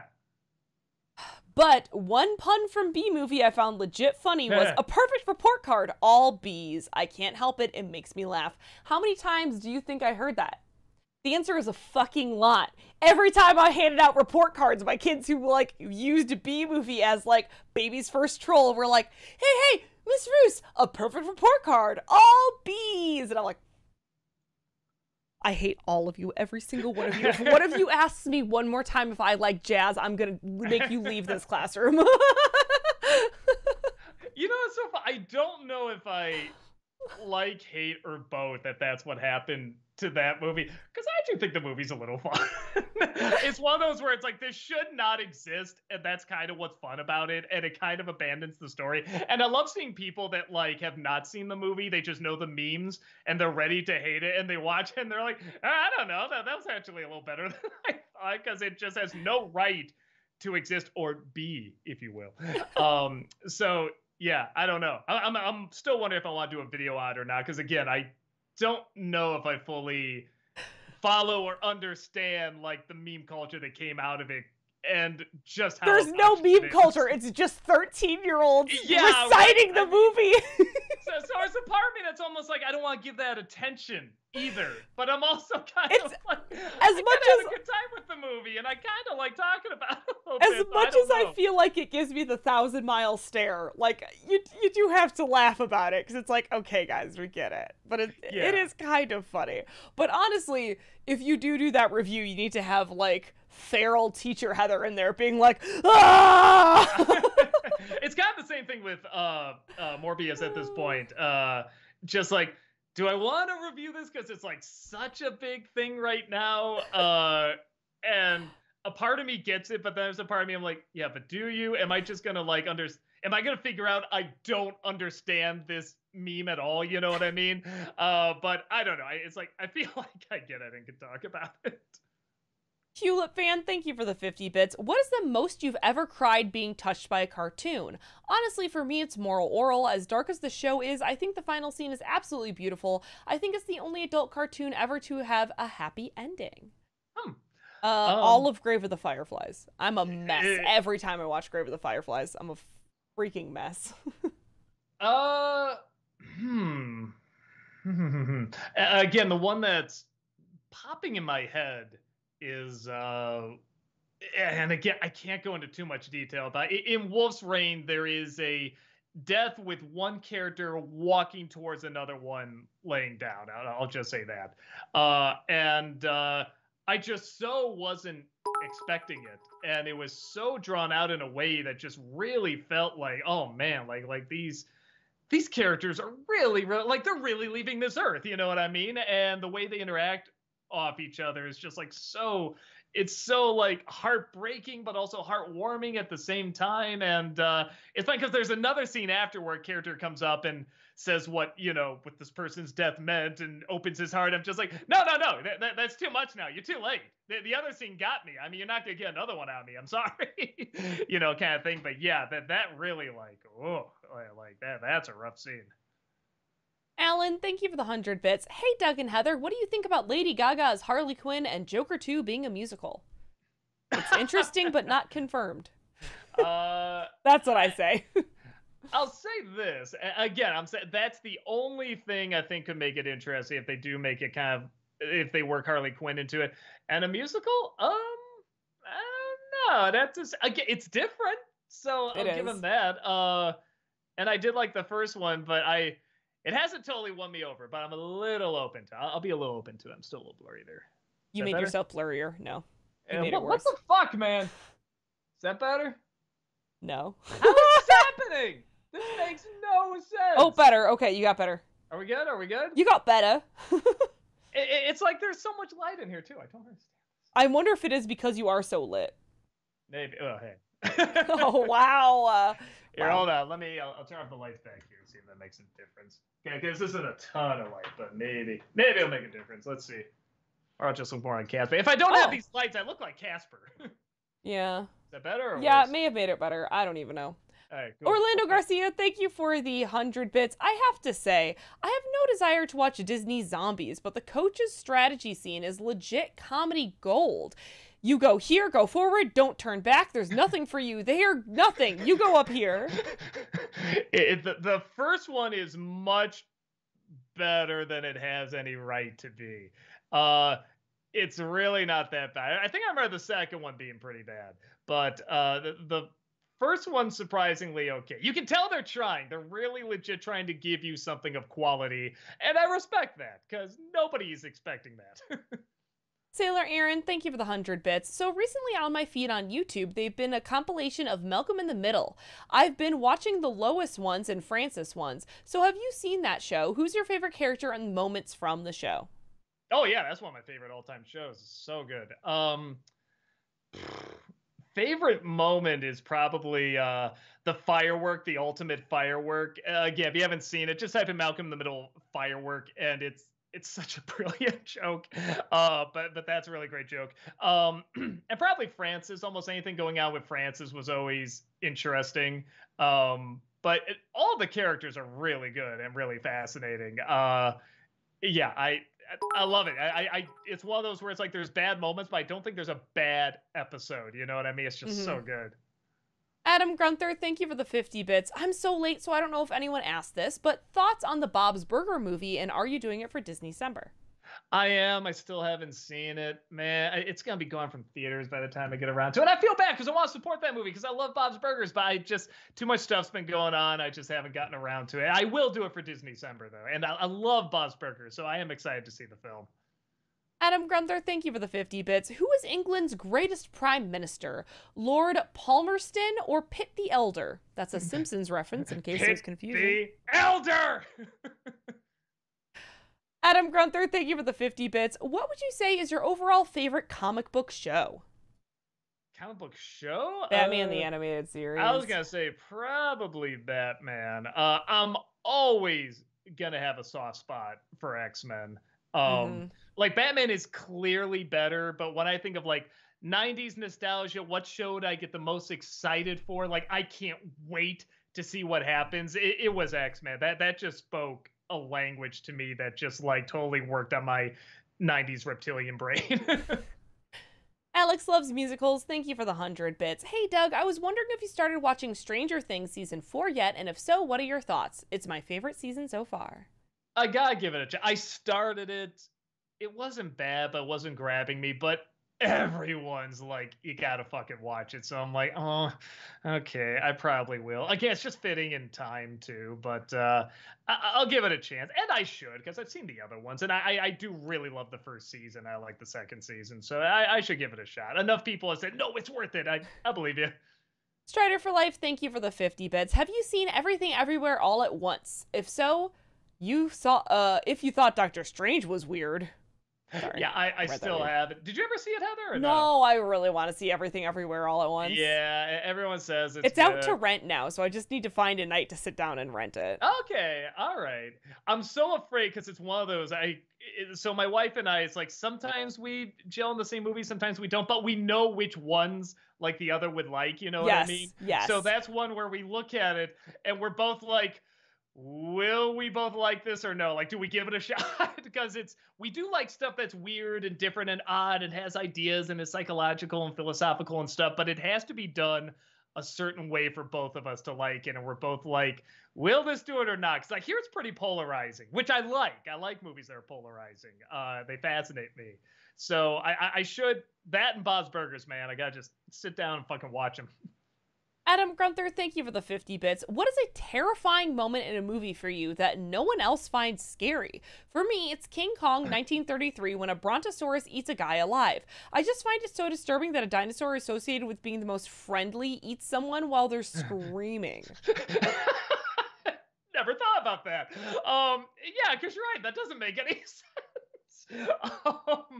I always, I mean, the first like top 11 list I ever did, I just got number one totally wrong because everybody's like, what the fuck are you talking about? It was clearly just a me thing. And that was a learning experience because it's like, okay, now I know, mix it up.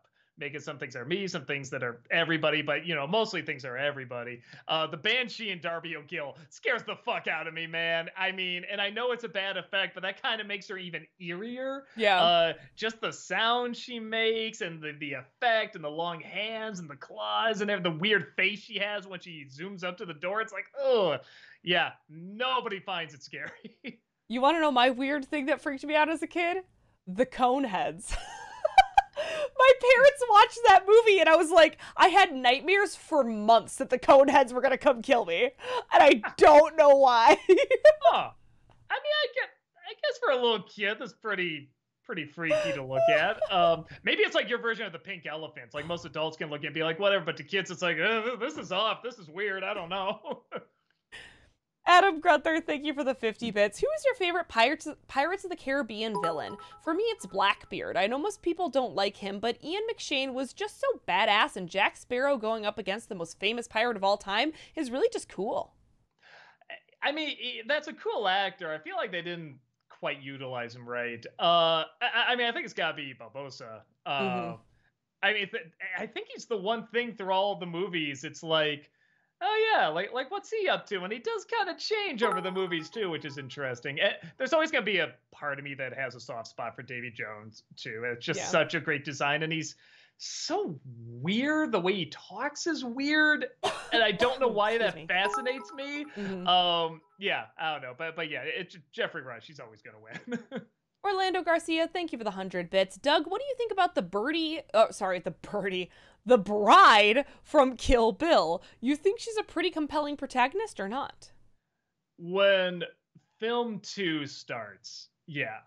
The first film, I mean, you gotta give credit to Uma Thurman because that's like, in the first film, there's almost no complexity to her at all. It's all the performance. It's kind of like what Scarlett Johansson brought to Black Widow. Like there wasn't much at first, and then kind of both of them become more interesting over time.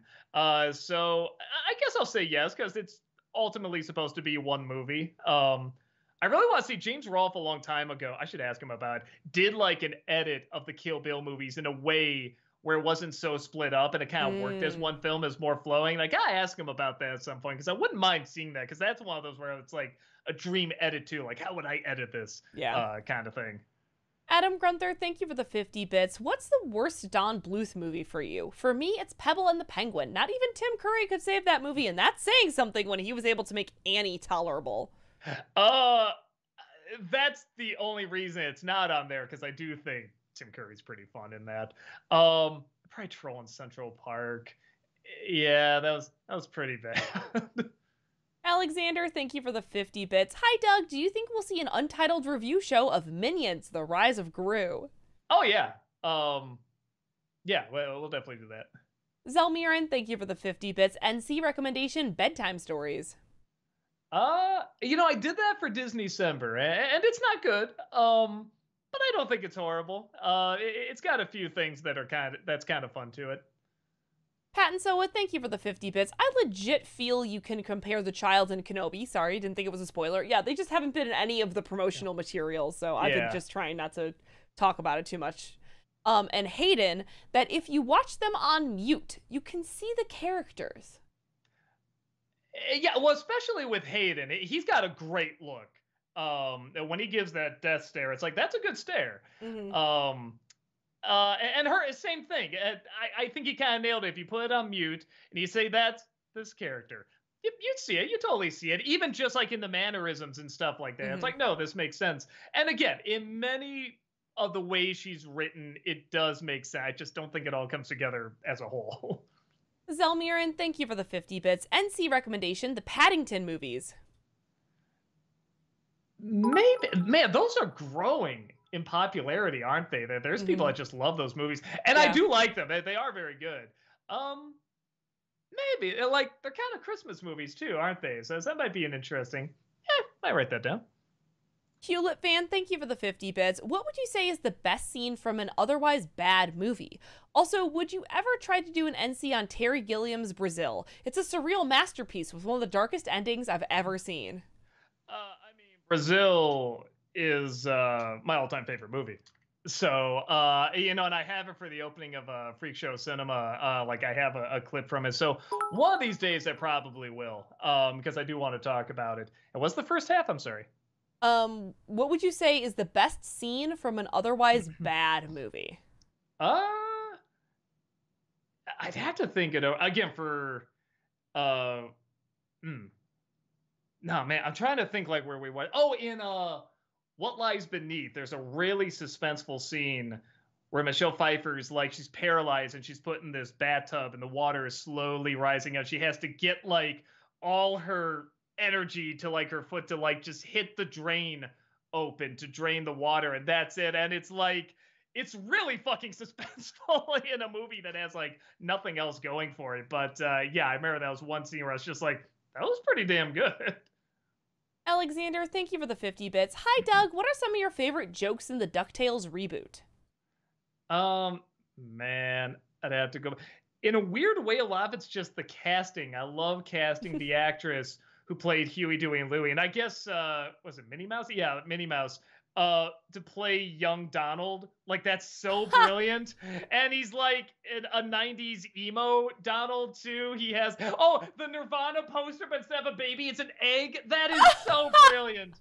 Yeah, That's good. I know there's other the horse becoming a gargoyle, the statue horse, and then he's voiced by Keith David for just a little bit of time. Like that's great. There's so many great jokes, man. Yeah, I don't even know where to start. Talkative Carl, thank you for the 50 bits. Doug, will you review Heath Ledger's last film he did called The Imaginarium of Dr. Parnassus? It's really cool. His character is shared between Johnny Depp, Jude Law, and Colin Farrell, and you completely believe it's the same person. Yeah, I remember seeing that. I can't remember if I think I got a soft spot for it, but it is one of those where it's like sometimes Gilliam gets in the way of his own. Sometimes he is the problem. I'm just like, you didn't need to do that. Don't get too like this is what it means kind of thing. Just tell the story straightforward every once in a while. But no, I thought there's a lot of cool ideas in there and visuals, and I do remember being happy I saw it. If that made sense, maybe for a Freak Show Cinema might be interesting. Honest reviewer, thank you for the 100 bits. When it comes to Kenobi, apparently the show suffered numerous production delays and problems, one of which is how Kathleen Kennedy, Favreau, and Filoni were concerned with the script borrowing elements from The Mandalorian of Kenobi having to protect a child in the first season. I kind of agree too. There's a lot of similarity. I think if they're gonna do a show, any Star Wars shows, in my opinion, they should do one with new characters. That's one of the reasons I think Mandalorian works, is because we don't know who that guy is. Obviously, it's a Boba Fett like ish character, but he still has a different backstory and a different personality. And he was so good. I mean, he's better than the Boba Fett show. In fact, they had to bring him in to kind of save the Boba Fett show, didn't they? Yeah. I think when you bring in these other ones, if anything, a lot of diehard fans are going to say, wait, that doesn't connect to this or my fan theory of the lore and stuff like that. And also just something new. Give us something new. I mean, I think that's why people really like Mandalorian. Anyone can watch it, and you don't even have to know anything about Star Wars. You can just watch it from scratch, and it works. Yeah. Pat and Soa, thank you for the 50 bits. Not sure if I missed it, but have you ever done a Disney Semper on the 90s movie Brink? If not, I beg you to add it to the list. It's hilariously cliche and has 90s oozing out of the VCR I played it on. Brink! I remember that one. Yeah. Oh, it looks There's very an exclamation 90s. point. Oh, yeah. Hell yeah, I watched that movie. Looks very 90s, early 2000s. Oh, it's 98. Okay. Maybe. The sports ones don't do as well, at least in terms of like the Disney Channel movies. But I might check it out. I do have kind of a soft spot for the corniness of those. Honest reviewer, thank you for the 100 bits. To answer an earlier question, Shinichiro Watanabe didn't make Wolf Rain, but other people that were a part of his Cowboy Bebop team did work on it. So Sailor Aaron also said that they moved from that studio to a different studio and like did Wolf's Rain at that studio, but it's not the same director. Gotcha. Okay. All right. Interesting. I always associate them as being very similar. I guess that's why. I mean, they're very similar but very different at the same time. So okay, no, that makes sense. Alexander, thank you for the 50 bits. In my defense, Heather, we all have stupid jokes that make us laugh. The B-movie one just happens to be mine. What would you say is yours? Oh, one of my favorite, like, dad jokes. It's so dumb. Hey, Doug, what's Mario's favorite type of pants? Denim, denim, denim. Denim, denim, denim. Okay, that's not a dad joke. That's a first grade joke, man. Come on. I don't know why I love that joke, but I love that joke so much. That's like the what the Pink Panther say when he stepped on the ant. Dead ant. Dead ant. Dead ant, dead ant. It's a variation of that.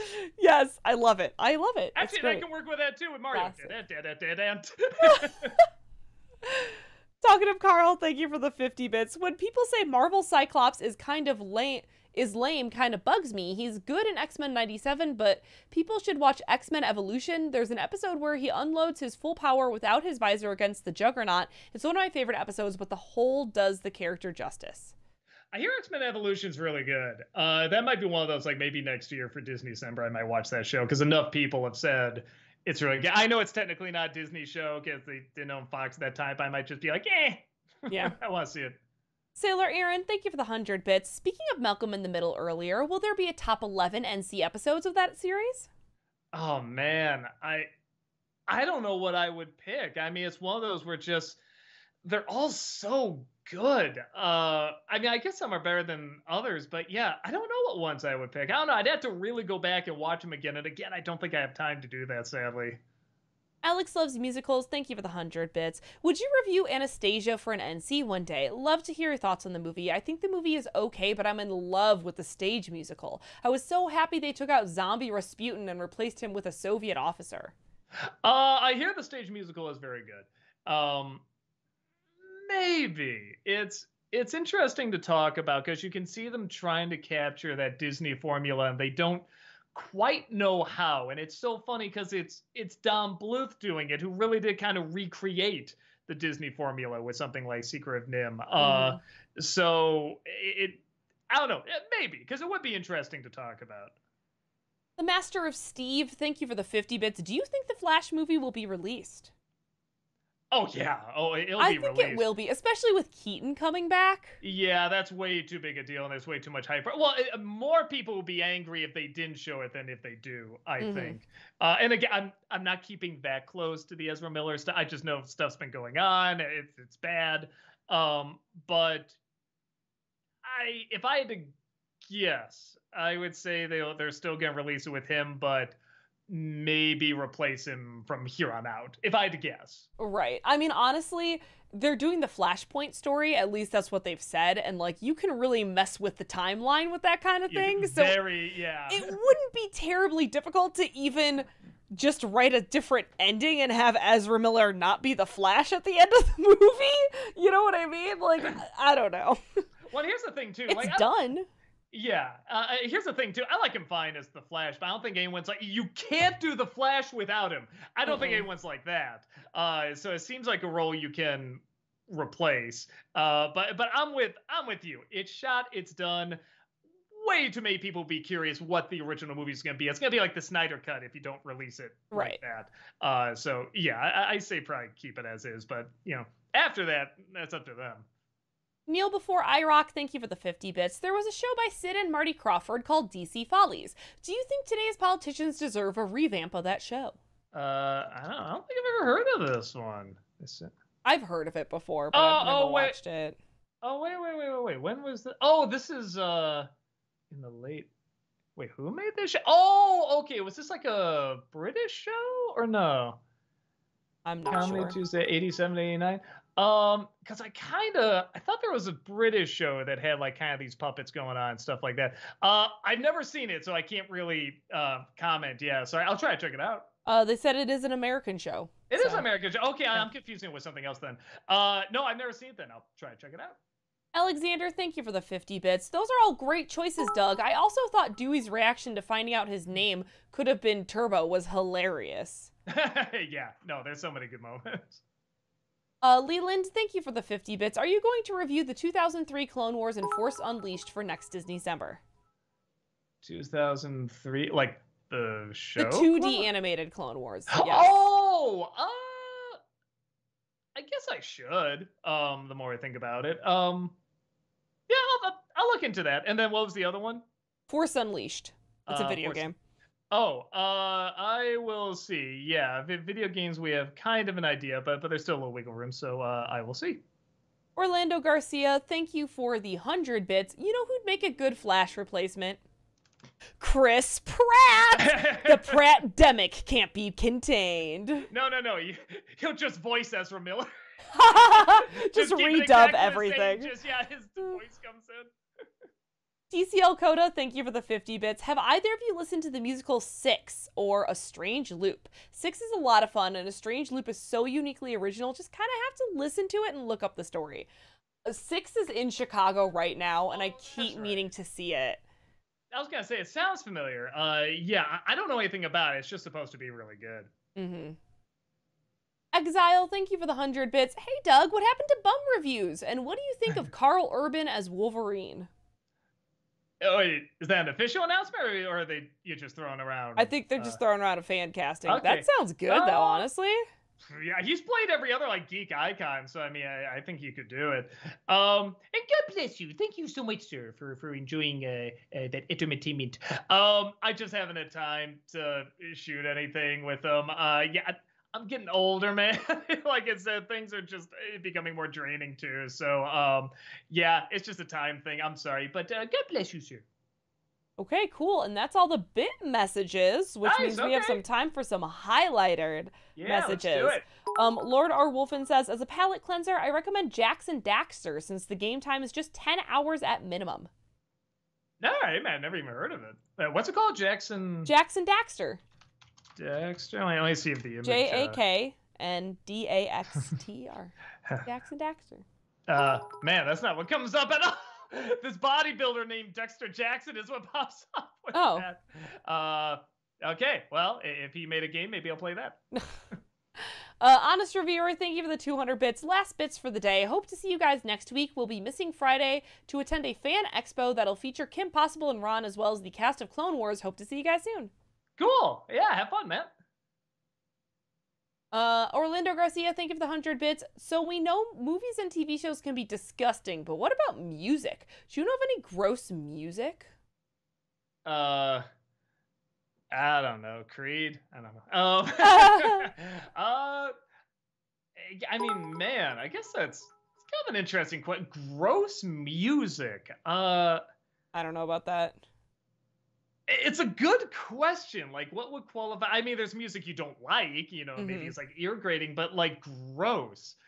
Yeah, I don't know. I'd have to think about that. Aiko Whale, thank you for the 100 bits. Have you seen the Irate Gamer in recent years? And if so, what do you think of his new content? I know that he's had a resurgence in 2020. I saw the crossover he did with James, and I know he took a few pot shots at me, and I was saying, but to be fair, I think we kind of started. I think we did like a joke here or there early on, which I try not to do. I try not to go after other YouTubers and stuff like that. But I saw that, and I thought that was fun. I haven't seen much else, sadly. So yeah, maybe I'll try to check out more of it. Jack asks, is next week's review the Batman? Who knows? You just have Who knows? to wait, and yes. That Disney Nerd says, on last night's stream, Doug, we rediscovered your glorious Poison Ivy costume. Do you remember that? About that. That's right. Yeah. What if we hit like a big goal, or is there a sub goal, something like that? Yeah. I mean, I can't help if I'm sexy, you know? I mean, I can, but I won't. Pat and Soa, thank you for the 50 bits. So Amazon is going to make a God of War show. See what you did, Heather? Oh, Uncharted is a fun movie. Alexa was listening, and now my favorite and possibly best video game character of all time is going to the Tom Holland, Nathan Drake treatment. But you're assuming a lot there. We don't know. I was gonna say, it could be a good show, honestly. Especially with it being a show. I mean, shows I think have more possibilities in terms of. I mean, Heather's brought this up a million times. In terms of like what you can do with like a video game story. Yeah, I'm actually intrigued to see where the God of War show is going to go. More intrigued to see what's going on with the Last of Us show, because they just released a picture of it, and it looks great. So I'm very interested to see the Last of Us show. So we'll see what happens. I'm a little worried about that. And the funny thing is, I don't think it'll be like bad. I feel like it'll just be okay. Because in terms of a show, the only thing I think that'd be really different about that we haven't seen in other zombie shows would be the ending. Everything else, I mean, it's like in a game, wow, this is so different and mind-blowing, and man, the story's so good because of the interaction and stuff. But in a show, it's like, well, it's a lot of it's just stuff we've kind of seen and we're used to. So I'm curious to see if they can find some way to really make it stand out in a way that, like, do something that hasn't been done in a show yet. Pressed off, thank you for the 50 bits. I know you're enjoying the Guardians of the Galaxy game. Is there any other Marvel IP that you would want to play? In terms of like a game? Yeah. I don't know. You know, I'm so behind on so many games that I don't know. I'm sure there are. I just don't know what they are. You know what I mean? Yes. Power Gamer. Hey guys, I would have been here sooner, but I was reading a book about zero gravity and it was impossible to put down. I'm like, this is gonna be a joke, isn't it? It is. It is. Snowcone Studio 6 asks, "Hi Doug, have you thought of reviewing the Red vs. Blue series?" Reviewing it? I don't know if I could do much with reviewing it, but I really enjoyed it. I got pretty far. Was it like, I forget, it was season 7? I think I got to 7 or 8.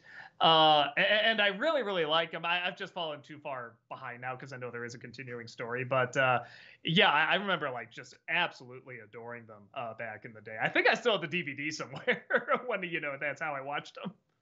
Hermozowski says, "I won't be around next Wednesday because I'm seeing Game Grumps live. Fun. Do you guys still talk to Aaron at all?" I haven't talked to him in a long time. We are gonna go to a friend of mine is actually having his bachelor party, very light bachelor party, at the Chicago one when they come to Chicago. So we are gonna see that show. Oh, that's fun. Yeah. All right, and I think that's our last question or statement here because it is 8 o'clock on the nose. Yeah, thank you all so much, man. Yeah, thank you all so much for being here. We always appreciate seeing you here. We do have content here 6 days a week, so come on back. Tamara's going to be playing a game tomorrow. She's, speaking of game grumps, she's playing Dream Daddy right now. If you want to see Tamara play a dating sim and just nonstop go daddy, then come on by tomorrow. Friday, Malcolm will be here, and also Doug will be here in the evening playing more Guardians of the Galaxy. Saturday, we've got awesome comics and coffee, and obviously a lot to talk about. Yeah, a lot that we just found out here, it almost sounds like. Yeah. So come on down, hang out. We'll always appreciate seeing you here. And yeah, Sailor Aaron, thank you for the 100 bits. Appreciate that. The fanscription for Batman and Robin is going to be coming out in, I think, September now. Right? I think so. I think they're splitting it up into a couple parts too. Yeah. So yeah. A lot of stuff happened to like delay us, man. So it'll stuff beyond our control. Right. Look at Walter. Walter posted about it. So yes. Check out Walter's Twitter or Facebook, I think. So. All right. Well, have a wonderful afternoon or evening, and we will see y'all later. Bye-bye. Bye. Goodbye. Thank you. Bye-bye. Thank you. Goodbye.